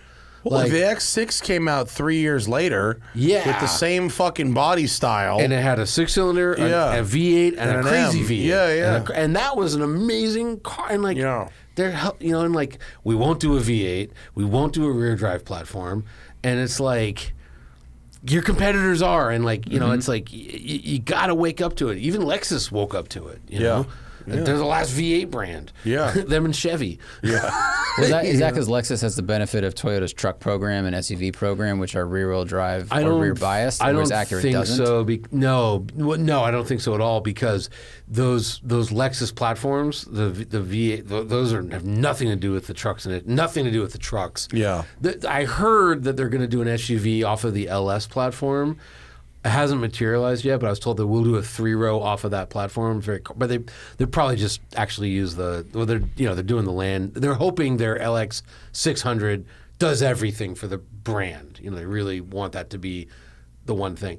But no, it's just somebody at Lexus made the decision, like, Mercedes exists, BMW exists, Audi exists, Cadillac exists. They offer V8 rear drive. Audi doesn't offer rear drive, but you know, they have Quattro. Yeah. Like, if we're gonna compete, we're gonna compete.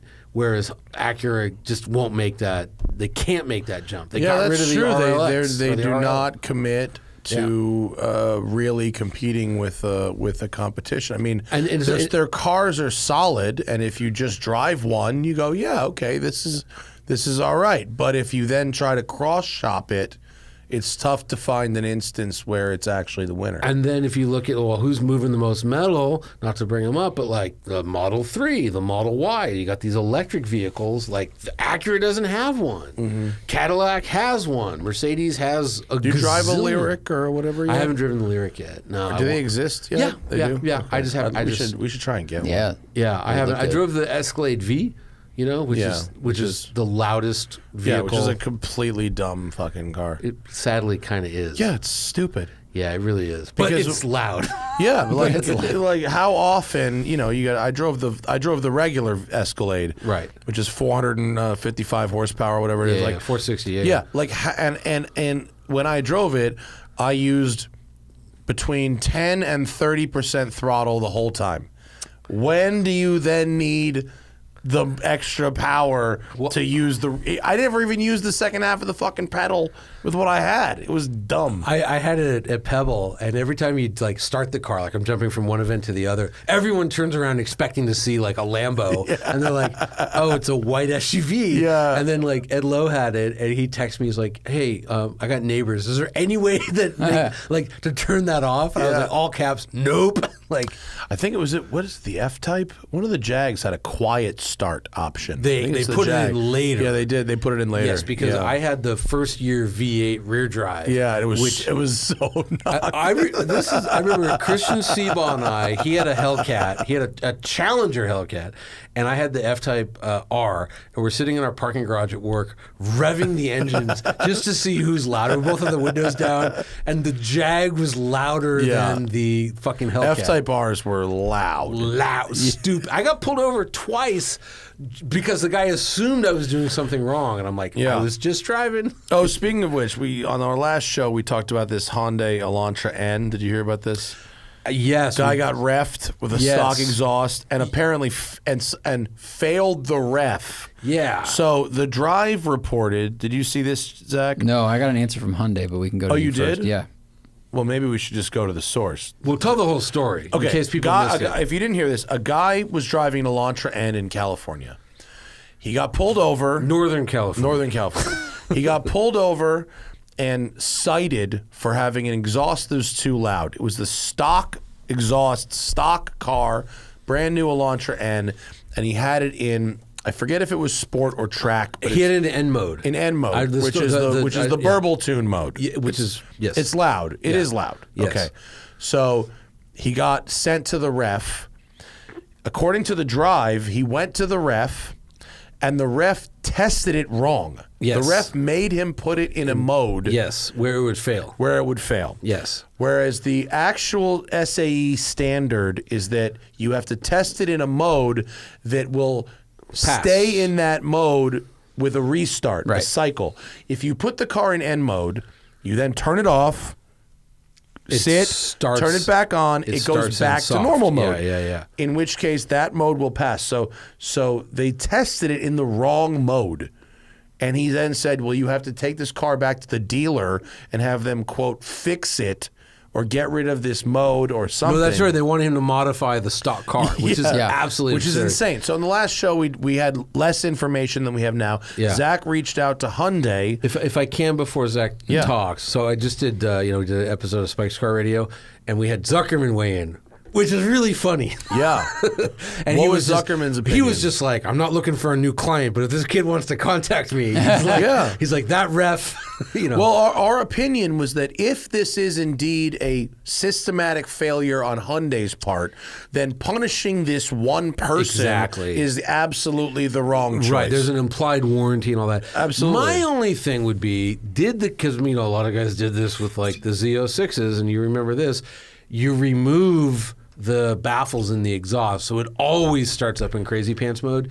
And was it possible that this kid did that? I don't know if he did. I think it's more likely he just hit track button to drive around. Oh yeah, possible, but not what the claim says. Right. No, but it's also like the cop is in the wrong. Of course. You could give the guy a ticket for being too loud, and you just say, put it back in normal mode. And, I don't know if the kid had the wherewithal to say, well, I was in loud mode, listen to this. Yeah. Well, but the ref is also like 100% wrong. The ref is 100% wrong. Yeah. So Zach heard back from Hyundai. Information. First, he got a no comment. 2 days ago, Zach they said they're going to check with their team. And then a person, Matt Cormier, he emailed me and he says he has a Honda N, and he looked at the manual, and what the manual says, because we were like, what if the manual says you can only use track mode at the racetrack? Then obviously maybe they'll get out of it that way. So what the manual says is, please be aware and be mindful when using exhaust sound system in Sport Plus mode, as the pops and bangs can cause disturbance to your neighbors when using it in a crowded public area, closed parking spaces, and or residential area. We strongly recommend to use it with consideration.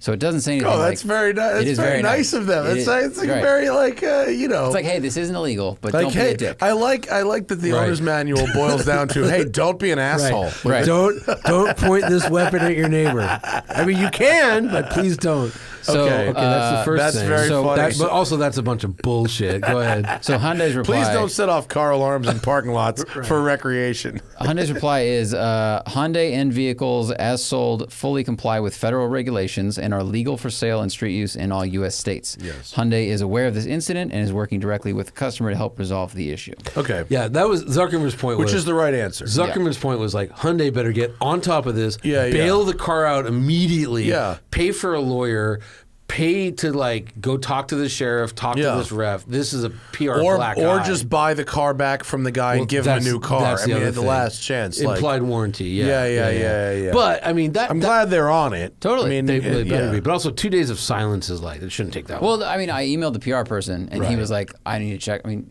they were probably doing shit other than getting back to Zach. It's not like... Look, in my mind, you know, I once heard... I'm not as important as you, John. No. To you, they respond. What I was going to say was, I moment. once heard this is like when I first started doing car stuff, I was like, I got to learn like what exactly it means when they say like a hollow rocker arm or whatever. I got to be like the most technical guy. And I remember it was the Chevy Volt, and for some reason Brett Burke did a video where he's with the chief, not the chief, but a Volt engineer. And the guy's talking, and Brett stops him. He's like, you got to understand, in my mind, the way it works is there's a wizard behind the wall shooting electricity. Is that accurate? And so, like... That's the Jeremy Clarkson way right there. And so, like, I don't want to get into the... In my mind, I should say, PR sits around waiting for me to contact them, and I mean the royal we, to answer. They better be on top of this instantly. 2 days for a response, unacceptable. This could be the bourbon. Well, I'm glad it's their handling. And they didn't say what they're gonna do. No, they didn't, but they're helping the customer, and they said basically what they said is, no, this car is legal. Yeah. And what the cop was saying is that this person had done something illegal, and that he's implying that the car has an illegal mode, which it does not. But what a hard-on cop. I'm sorry. Oh, yeah, fuck that guy. I'm sorry. Yeah. Like, and also, like, in an Elantra N, like, it's loud, but it ain't, come on, man. Bro, pick a Harley. Any Harley. Yeah. Good point. I can give you a list. Yeah, I mean, pick a Hellcat. Any Hellcat. Doesn't matter. But it's. I don't know. We just had one at Performance Car of the Year, and a Hellcat. No. The Elantra. yeah, that's it. And if you put it in fucking pops and bangs mode, motherfucker's loud. Not gonna lie, like that's a loud car. Like, but this shit's not illegal. Right. It's not illegal. That's it's a legal car. Like, we all know how the rules work. And the kid had it in obnoxious mode, and you can fine him for that, but you can't impound his car because there's nothing wrong with the car. You can't ref somebody for a stock car. Right. And then you can't fail them at the ref for a stock car. That's the crazy part. That's like, why? Because they're just opening themselves up to a civil suit. Like, why would you do that? Dude, because it's California police. Well, California police are so good at getting sued and losing.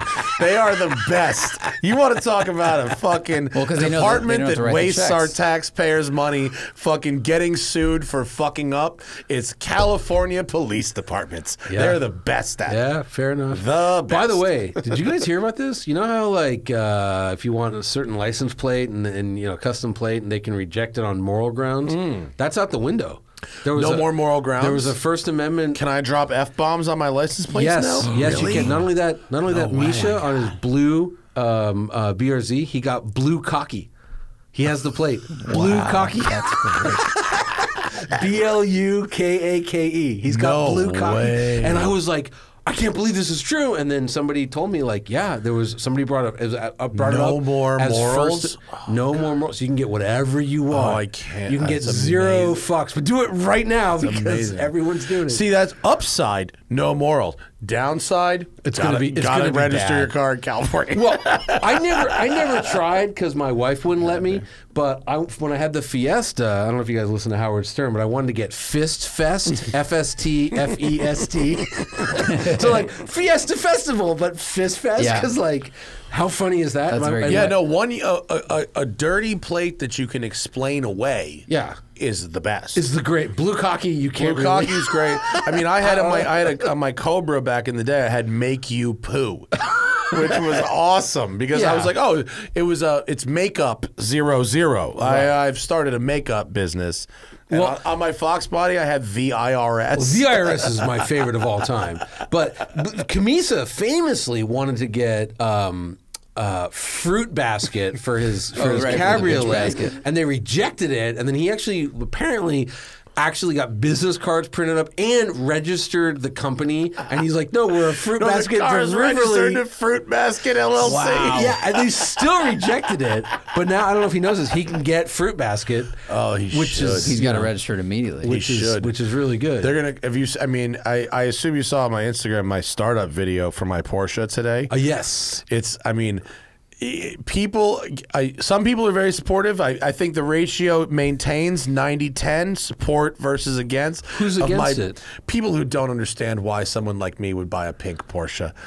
It's not pink, it's frozen berry. I agree. I mean, yes, and that's also, correct. first of all, pink's a great color. Also, fucking who cares? yeah, It's pink, awesome. I mean, I love pink. Yeah, There is. I can't think of anything better than someone who looks like me. A Jew who looks like they would have marched in Charlottesville, driving a hairdresser's car in pink with a monster race motor in it. Yeah. Is the best fucking real world troll that there is. Yeah, and it's all like you said. Who cares? That's just weird. I mean, I Who guess cares? Yeah, Commenters. No one really in the world cares. Right. But like, Well, yes, in the real world. Cosmically, it doesn't matter. Yeah. And I have to give a fucking shout out to my homie Peter Nam, Guntherwerks Vorsteiner, the CEO of I've Guntherwerks. been texting with him all day. He yes. saw my startup video and he was like, dude, that shit looks fucking nuts. I can't Nice. wait. And then I was like, and he was like, let me send you some carbon.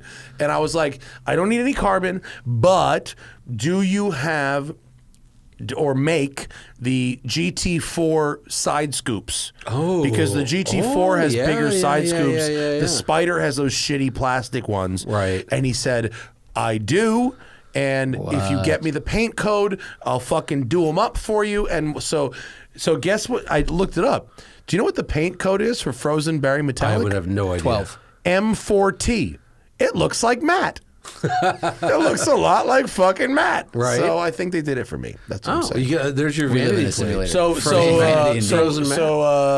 shout out to Vorsteiner / Guntherwerks. They're going to get me the carbon side scoops. I wanna see- painted, but it'll look like a GT4, but they don't say GT4 on I them. want to see a frozen berry Gunther.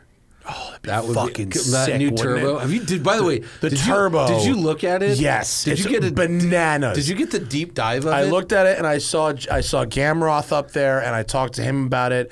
The Gunther Turbo is going to be bananas. So, did you look at just by any chance? And anyone walk you through the rear diffuser?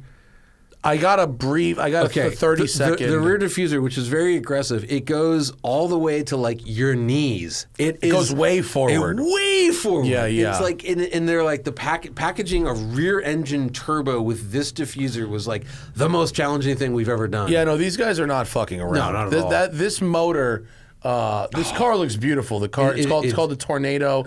It's the Guntherwerks turbo car. Look at the diffuser, but it goes diffuser is way. fucking sick. And again, there's an air cooled, so you need a lot of room in there to, for intercoolers.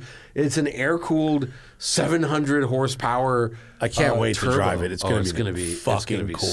so good. It's going to be so good. Yeah, those Look at guys, that. they know how to build a car. They weirdly really do. they Like, really I mean, do. because right out of the gate, they were great. It's a very nice car. Yeah. And you heard about, they did that. I've driven all. I drove the red one. Yeah, and red then I one, drove yeah. the green one. Green the red one one. was a little scruffy, but the green one was great. The Speedster was great, except I froze my balls off. Froze. Not as much as Zach. I froze. Well, I handed you the car. I didn't tell at Zach. Zuckerman's house. I didn't Remember? tell Zach about the lack of heat. I didn't expect the heater to be broken on a $700,000 It wasn't It's not broken. broken. There's not. It There's no didn't heater. exist. Oh, right. Sorry. To be For fair, weight savings. we exchanged the car at Zuckerman's house, and I called Matt. And I'm like, bring a sweater, like it's because it was a cold December. It this was year. cold. Yeah.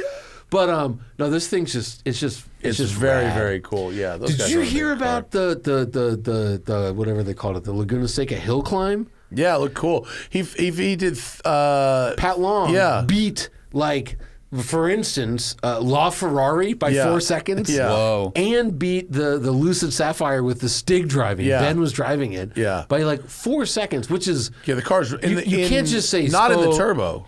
no in the the turbo? Speedster. In the Speedster. In the In the- Speedster. yeah, in the which Speedster. has no aero, Yeah. no glass. But like you can't just be like, oh, they were on slicks. It's like, okay, slicks will add a second on a 2-mile course. Were they on slicks? They were on slicks, but first of all, no one checked any other tires. Second of all, that's like a half-mile hill climb. They're going from basically like the middle of the front that's straight. very fast. It's insane to beat a LaFerrari. I don't care if you're on two slicks. Like, Yeah, you know, like, that's fast. That's nuts. Yeah, I'm stoked on this turbo, and the orange looks nice. Oh, I know. The They orange really looks- do the The paint. orange looks very good. Yeah, they know how to paint a car. Oh, it's so good. Yeah. It's and also, and I don't want to ever say this really, but like Peter couldn't be a nicer guy. He is. You know Great what I'm guy. saying? No, Yeah, but he's like, great. you know, like I know lots of people that own lots of things, and like, yeah, I support him. But Peter's like legitimately a nice guy. Yeah, he's great. Yeah. Yeah. So- Fucking M4T. Imagine that in Frozen Berry.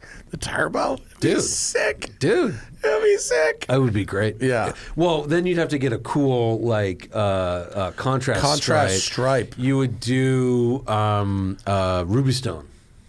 Oh, wow. Frozen Berry with a ruby stone stripe. Yeah. That would be aggressive and awesome. Okay, we need to find an eccentric gazillionaire.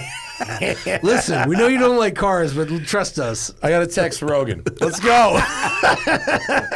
There you go. Segura. Yeah. Time to Yeah. spend some money, baby. Segura, It's been 2 months. because I saw Yeah, look at Rogan's. Ruby- I saw that's Ruby Rogan's Star. Ruby Stone Ruby is Star. the, Sorry, I saw Rogan's Gunther, and black. it was pretty Yeah. subtle. It wasn't. Yeah, like, yeah. It was like black with a little red. Black with some red. Yeah, yeah. It was pretty. Although he did say he was happy with it though. Well, yeah. I mean, How would you not? I would be very happy with I'd the be Gunther. fucking super But this happy with one is like just with turbos, bad shit. bananas, Yeah, I Bad love shit. it. Very excited. And it's like again, it's like I think 700 on race fuel, like 6 something on pump gas, which is like my car has to run race gas. yeah, It has to run 98. I got to run. big deal. There's I like, got to throw a little extra juice in there. there's are there any around here? I have no idea. But No, there's- I just buy the stuff. Oh, okay. It's Rick Octane said, booster. Yeah, Boostane. It's going to Yeah. cost me $6 a tank. That's go from actually 91 way cheaper to- than going out to the valley. It's and 1 buying, gallon at fucking California prices. I just gotta But that's really cheap.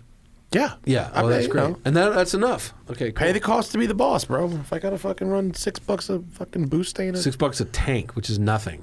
yeah, whatever. Who cares? By the way, your gas station here is still the most expensive gas. well, so in the you know what nation. happened? So right, the one across the street from WCCS here is Yeah. the most expensive gas station in Los Angeles. Do you know why? No. Because they opened a giant Amazon warehouse right there, and every day they trucks. fill up 200 fucking trucks. And this dude is smart, and he Yeah. goes, "I'm gonna get that Bezos cash, Yeah, even if yeah. it's the only customer I got." he's The gonna start trucks his own and space diesel. program. Just make the No, diesel. they're not diesel. They're fucking Gas transits. They're transits. Transits. Boosters. Yeah. Well, Rivian's going to fuck up his business model. I know. 'cause I've seen those. Well, he'll those- change his prices.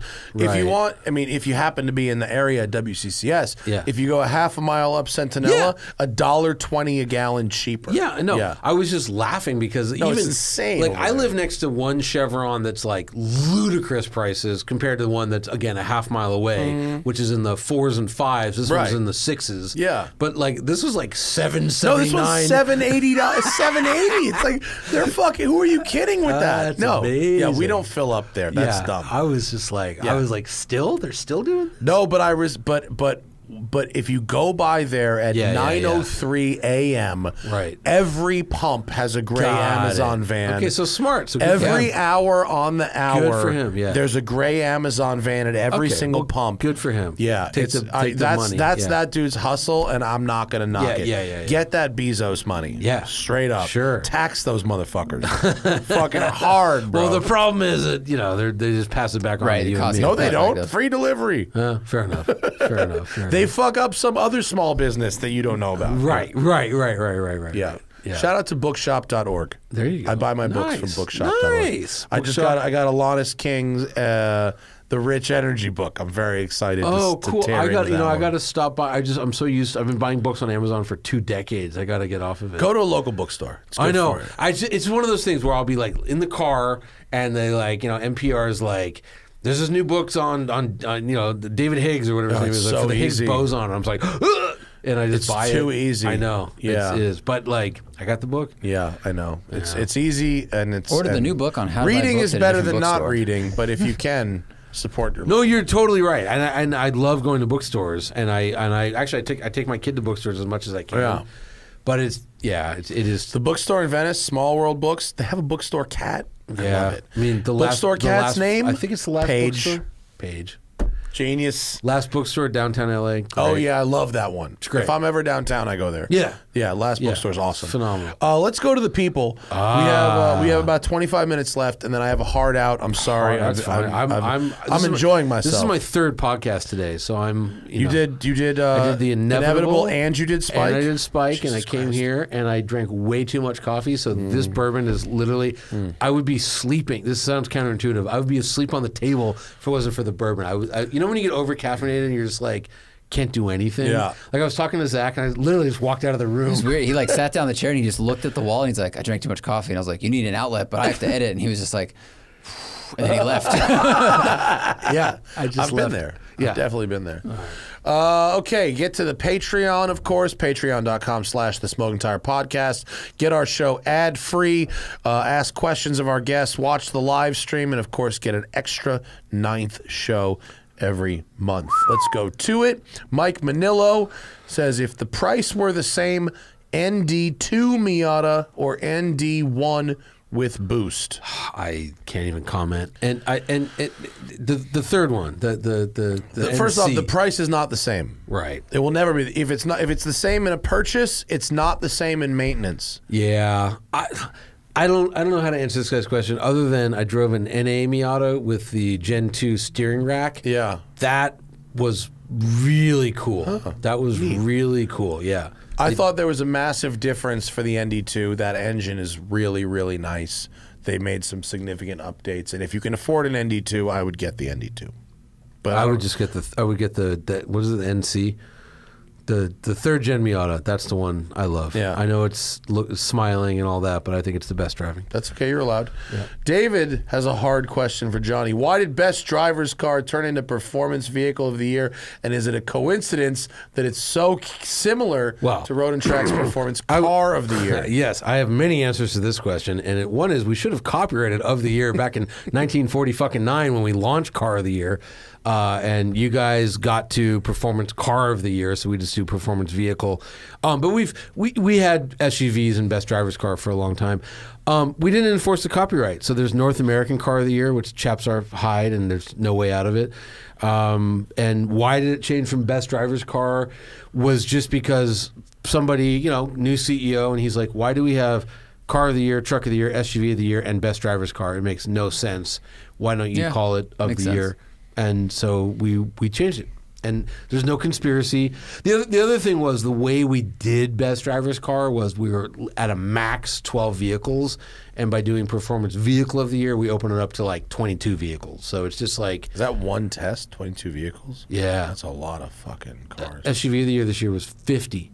Oh. What? Yeah, I didn't go, but it was 50. That sounds awful. It's hard. It's cool the way we do it, and I know everyone thinks we just get paid by OEMs, but we don't. We actually test these things. There's two very tough days when you have to bring a field of 50 down to 10. 50 is tough. You just work for 2 days. P. Cody was 10 cars and 14 riders, and it's fun. It's a good time, but it's a lot of moving parts, and it can be very exhausting. I can't imagine 50. 50s. I never did. I think I did 49 one year, and it's just you're driving 25 cars a day, and it's a 2 or 3 mile track, but you still got to do. That's a lot, and you got to take notes because if you don't take notes by the 22nd, you don't remember what you drove. Yeah. So you have to be disciplined. You have to do it. Yeah. So yeah. This is a weird question because the fine. answer is so obvious. Nick McRae, did Johnny back out of his Cybertruck order and buy the Rivian because the Rivian was the better choice or because it was actually available? Nick, one is real. One is a movie prop and one is an actual vehicle you can buy today. It's not a movie prop, it's a marketing expense. I put down, like I think a lot of people do this, I put down a lot of deposits on a lot of cars because even though it's kind of stupid because you're not earning interest on the money, you can typically get your deposits back at any time. And I was like, oh, Cybertruck, that looks cool. I like the way it looks. I put the $100 deposit down, which is bullshit. And interest rates suck, so doesn't whatever 100. Yeah, I still have that deposit. I have not done anything with it. If you want to buy from me for $101, it's yours. I bought the Rivian because I drove it 1,850 miles off-road and was like, this is the best product I've ever driven. I can't believe it's real. And I just put a deposit down, and then I wanted my own off-roader. I was about to pull the trigger on a Lexus GX, and my wife, for whatever reason, was like massively against that car. She's like, no, no, no, no. And I bought the Rivian, and I love it. I've never owned anything better, and I'm in love. The second part of the question, which is gone, but like, I loved the TRX, and we happened to have the TRX following us when we drove cross country, and like, man, Rivian's better in every way.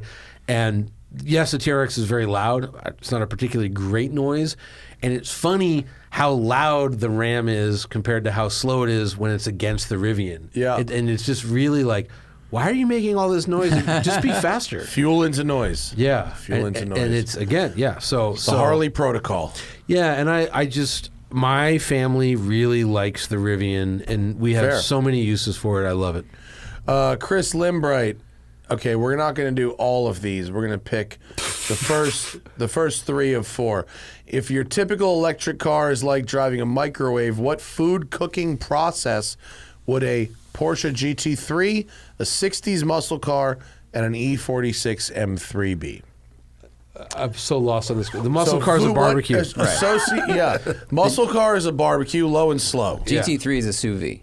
GT3 could be a sous vide. Okay. Yeah, okay. E46 M3 is going to be a hand beater, like a hand blender. Yeah, like it's a hand blender. Helpful, but high revving, precise. You mean making soup? Like yes. One of those... Yes. A hand mix, a hand blender. Okay. No? I would go with hand mixer, but you have to actually spin it by hand. A Vitamix? Those last way longer than the E46. I have a Vitamix. Has never broken. Yeah. Yeah. Let's move on. Okay. Anonymity says, recent automotive journalist layoffs suck ass, and the auto shows are ghost town. What is the best way forward for the automotive journalist? Look, this is something Angus McKenzie beat into me when I got hired at MotorTrend, and I think you would agree with this, is like, build your own brand. Yeah. Because I know it's weird, and I think it has more to do with like just like Midwest values, but there's a lot of our colleagues that are great, amazing at what they do, but they really want to not ever stand out. They never want to be pointy. They don't want to like have their name necessarily associated with a harsh opinion. They use we drove the car, we feel this, we feel that. Whereas you and I have always been very like, I feel this, I did this. And we've always kind of been very extroverted and built our own brand. And I think that's the key, is that you kind of have to be an influencer. Be bigger than the outlet you work for, if you work for an outlet. My add-on to that would be to go where the audience is. It's something I'm unfortunately not willing to do anymore. I was willing to do when I was younger. Go to fucking TikTok. Like, I hate it. I don't use it. I haven't done it. But like, you want fucking views? And go to TikTok. This is probably where you and I are failing, is I was going to do it, and MotorTrend wanted me to do it. They were pushing me, and a friend of mine is an FBI agent, literally an FBI agent, and he said, you might as well just mail your debit card to China with the PIN, because that's what putting TikTok on your phone does. They have everything. Yeah, and so I was like, I buy that. I get it. But that's not even the reason for me. It's just like, I'm old and don't want to do a new platform from scratch. And we missed the boat probably. Yeah. To millions. And it's not, and like, you know, my goal now is to master the medium that I like to consume. I'm probably best known for videos and second best known for podcasting, but what I really like doing the best, if I had to pick an activity, is writing. Yeah, I like doing it the best, and I like writing the best, podcasting the second best, and making videos a third. And videos because it's what I like to. I don't like making videos that much. It's the worst. And it just is what it is. But it's so funny you said that, because I'll be quick, but like I recently started therapy. Long story short, and like one of the things is like, you know, it's like this. I'm a fraud. I have imposter syndrome, like this, that, and the other. And one of the things we talked about. Funny, that's how I feel about you too. Thank you. Yeah, you and all the commenters that are watching right now. But like, you know what I mean? But like one of the things that I decided after some therapy was like, I'm really gonna like slow down on my writing, meaning I'm not gonna turn it in just to be in on time to meet the embargo. I'm actually gonna do a good job. And since I've been Read doing through that, it a few more times. and since I've been, and I had a story that I waited 6 months because it wasn't right. And luckily it wasn't a new car. I drove like the very last Countach ever made. Oh yeah, I remember that. Yeah, and I've gotten more positive feedback on that than anything I've done in my career. Yeah, reflection is good. And like there's been a few times where I won't turn. I'm not turning in first drafts, but I'll write something, I'll read through it, I'll sleep on it one night, read through it again, turn it in the next day, and then a day later. Oh yeah. I'll read through what I sent again. I went, oh no, don't touch that. And it's like I now have to sit on some shit for at least 3, 4, 5 days and read through it 15 or 20 times before I'm okay sending it in. I'm notorious for doing exactly that. Like you ask a lot of my editors where I'll be like, I'll turn something in to meet a deadline. Let's say like, you got to get it in by 5 p.m. today, and then I'll get it in, and then they'll wake up with like 7 emails from me like at 11:45. Use this version, throw that one out. They're like, we already started editing process. I'm like, oh, you know what's happened to me a couple of times? They'll give me a deadline for setting something in. I'll get it in on time, right? I'll do the thing I do where the next day I'll be like, no, don't use that. Here's the next revision.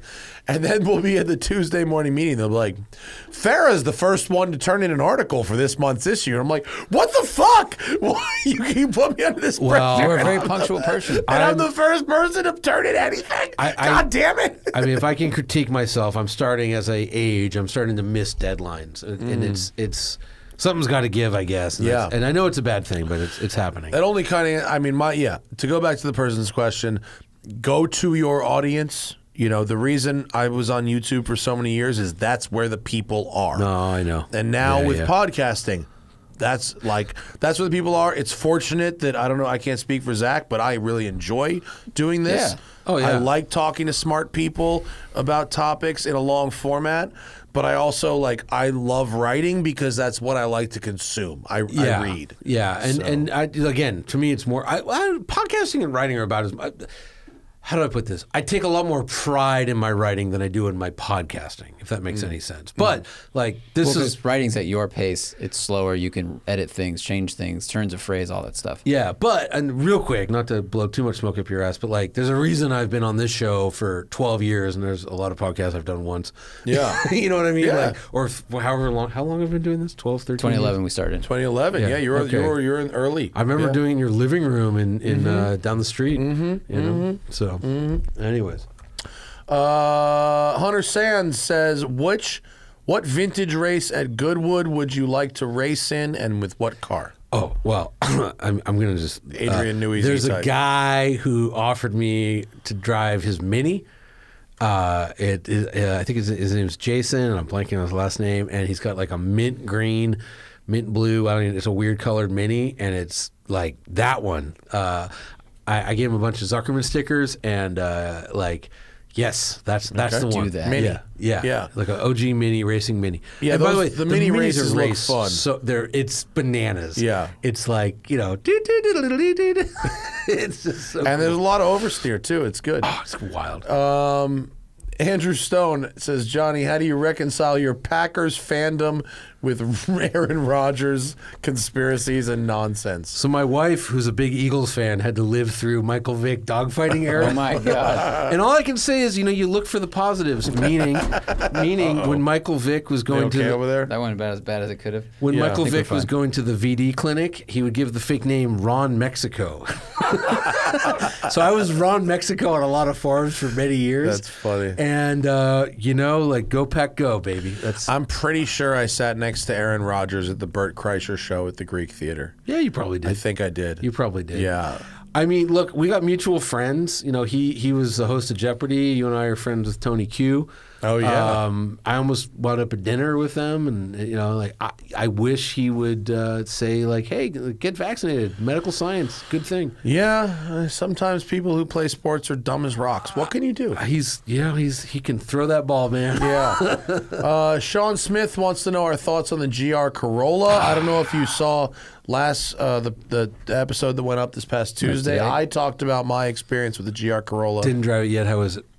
I drove the Morizo edition. Oh, minus the rear wiper. So it's got, weight reduction. Weight distribution. Very stupid weight reduction. The short version is I was very impressed at Toyota's product. They're not fucking around. This is a performance car that rips. It's a rally car. First and foremost, the fact that you can play with the diff and it actually makes it real adjustments, the fact that it makes this unbelievable amount of power out of 3 cylinders, it has excellent brakes that it's very hard to overheat, great seats, great shifter feel, sharp steering, so many great things about it. But the Morizo edition was really stiff on the road. It was great on the track. It beat me up on the road. Some of the weight reduction was dumb.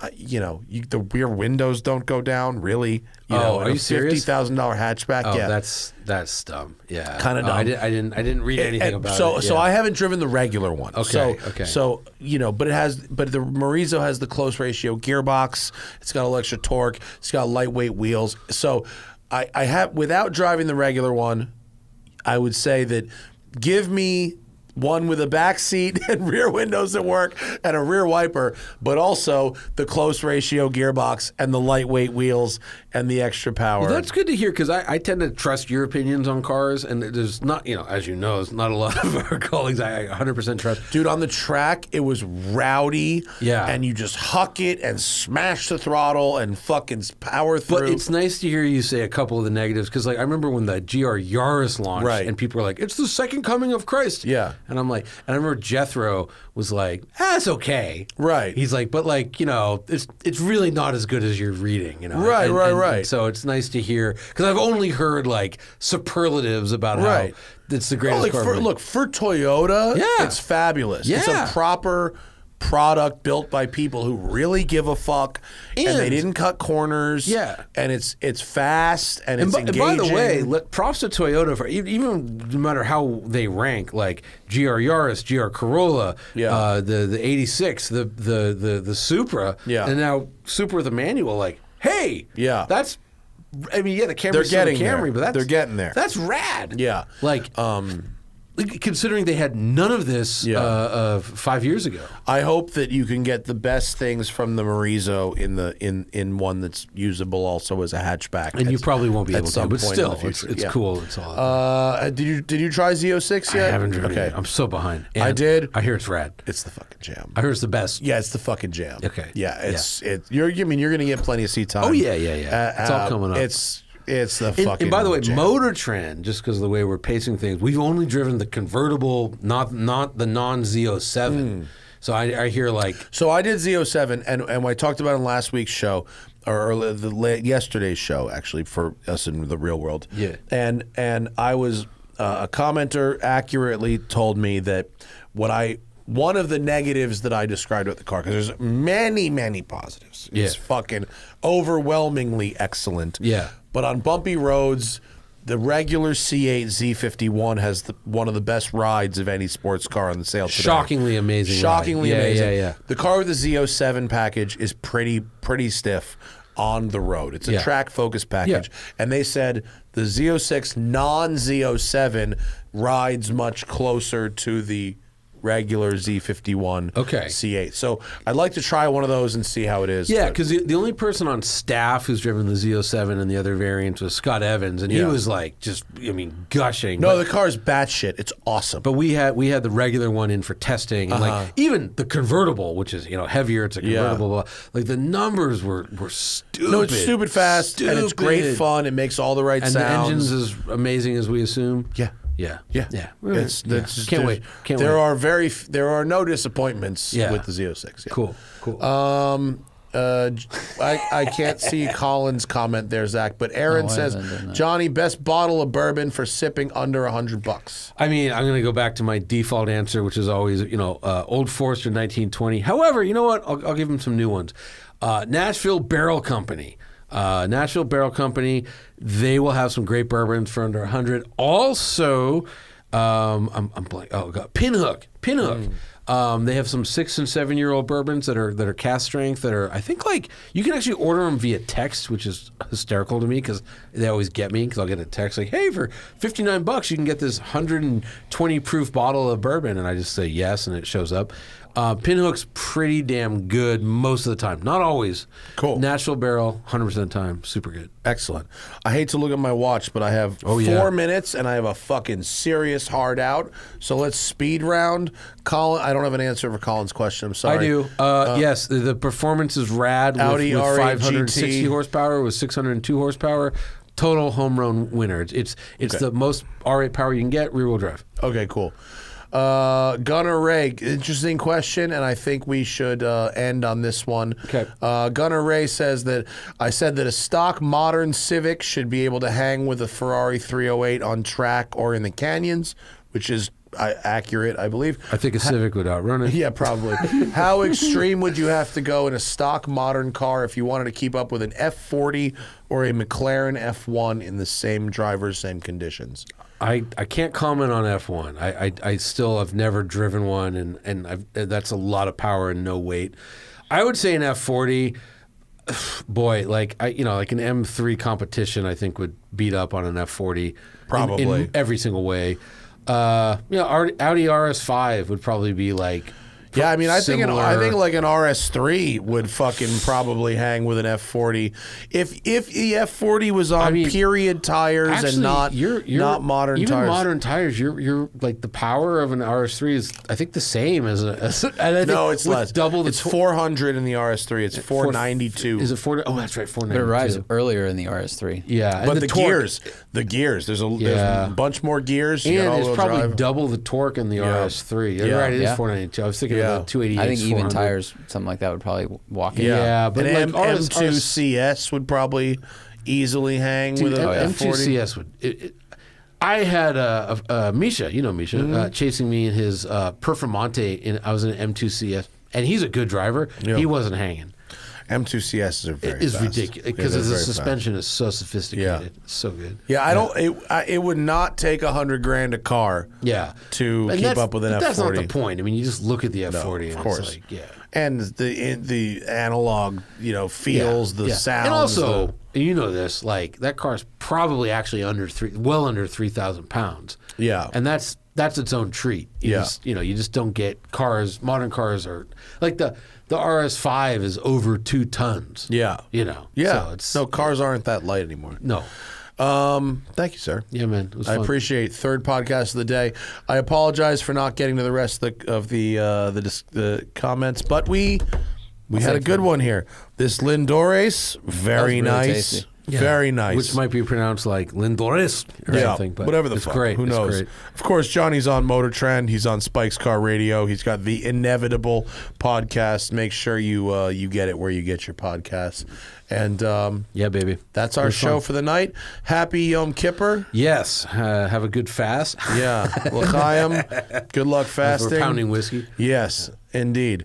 And we'll be back here for the live people. We'll be back here tomorrow. Andrew Collins is in studio, and we'll be chatting about something completely fucking different. Who knows? Good night.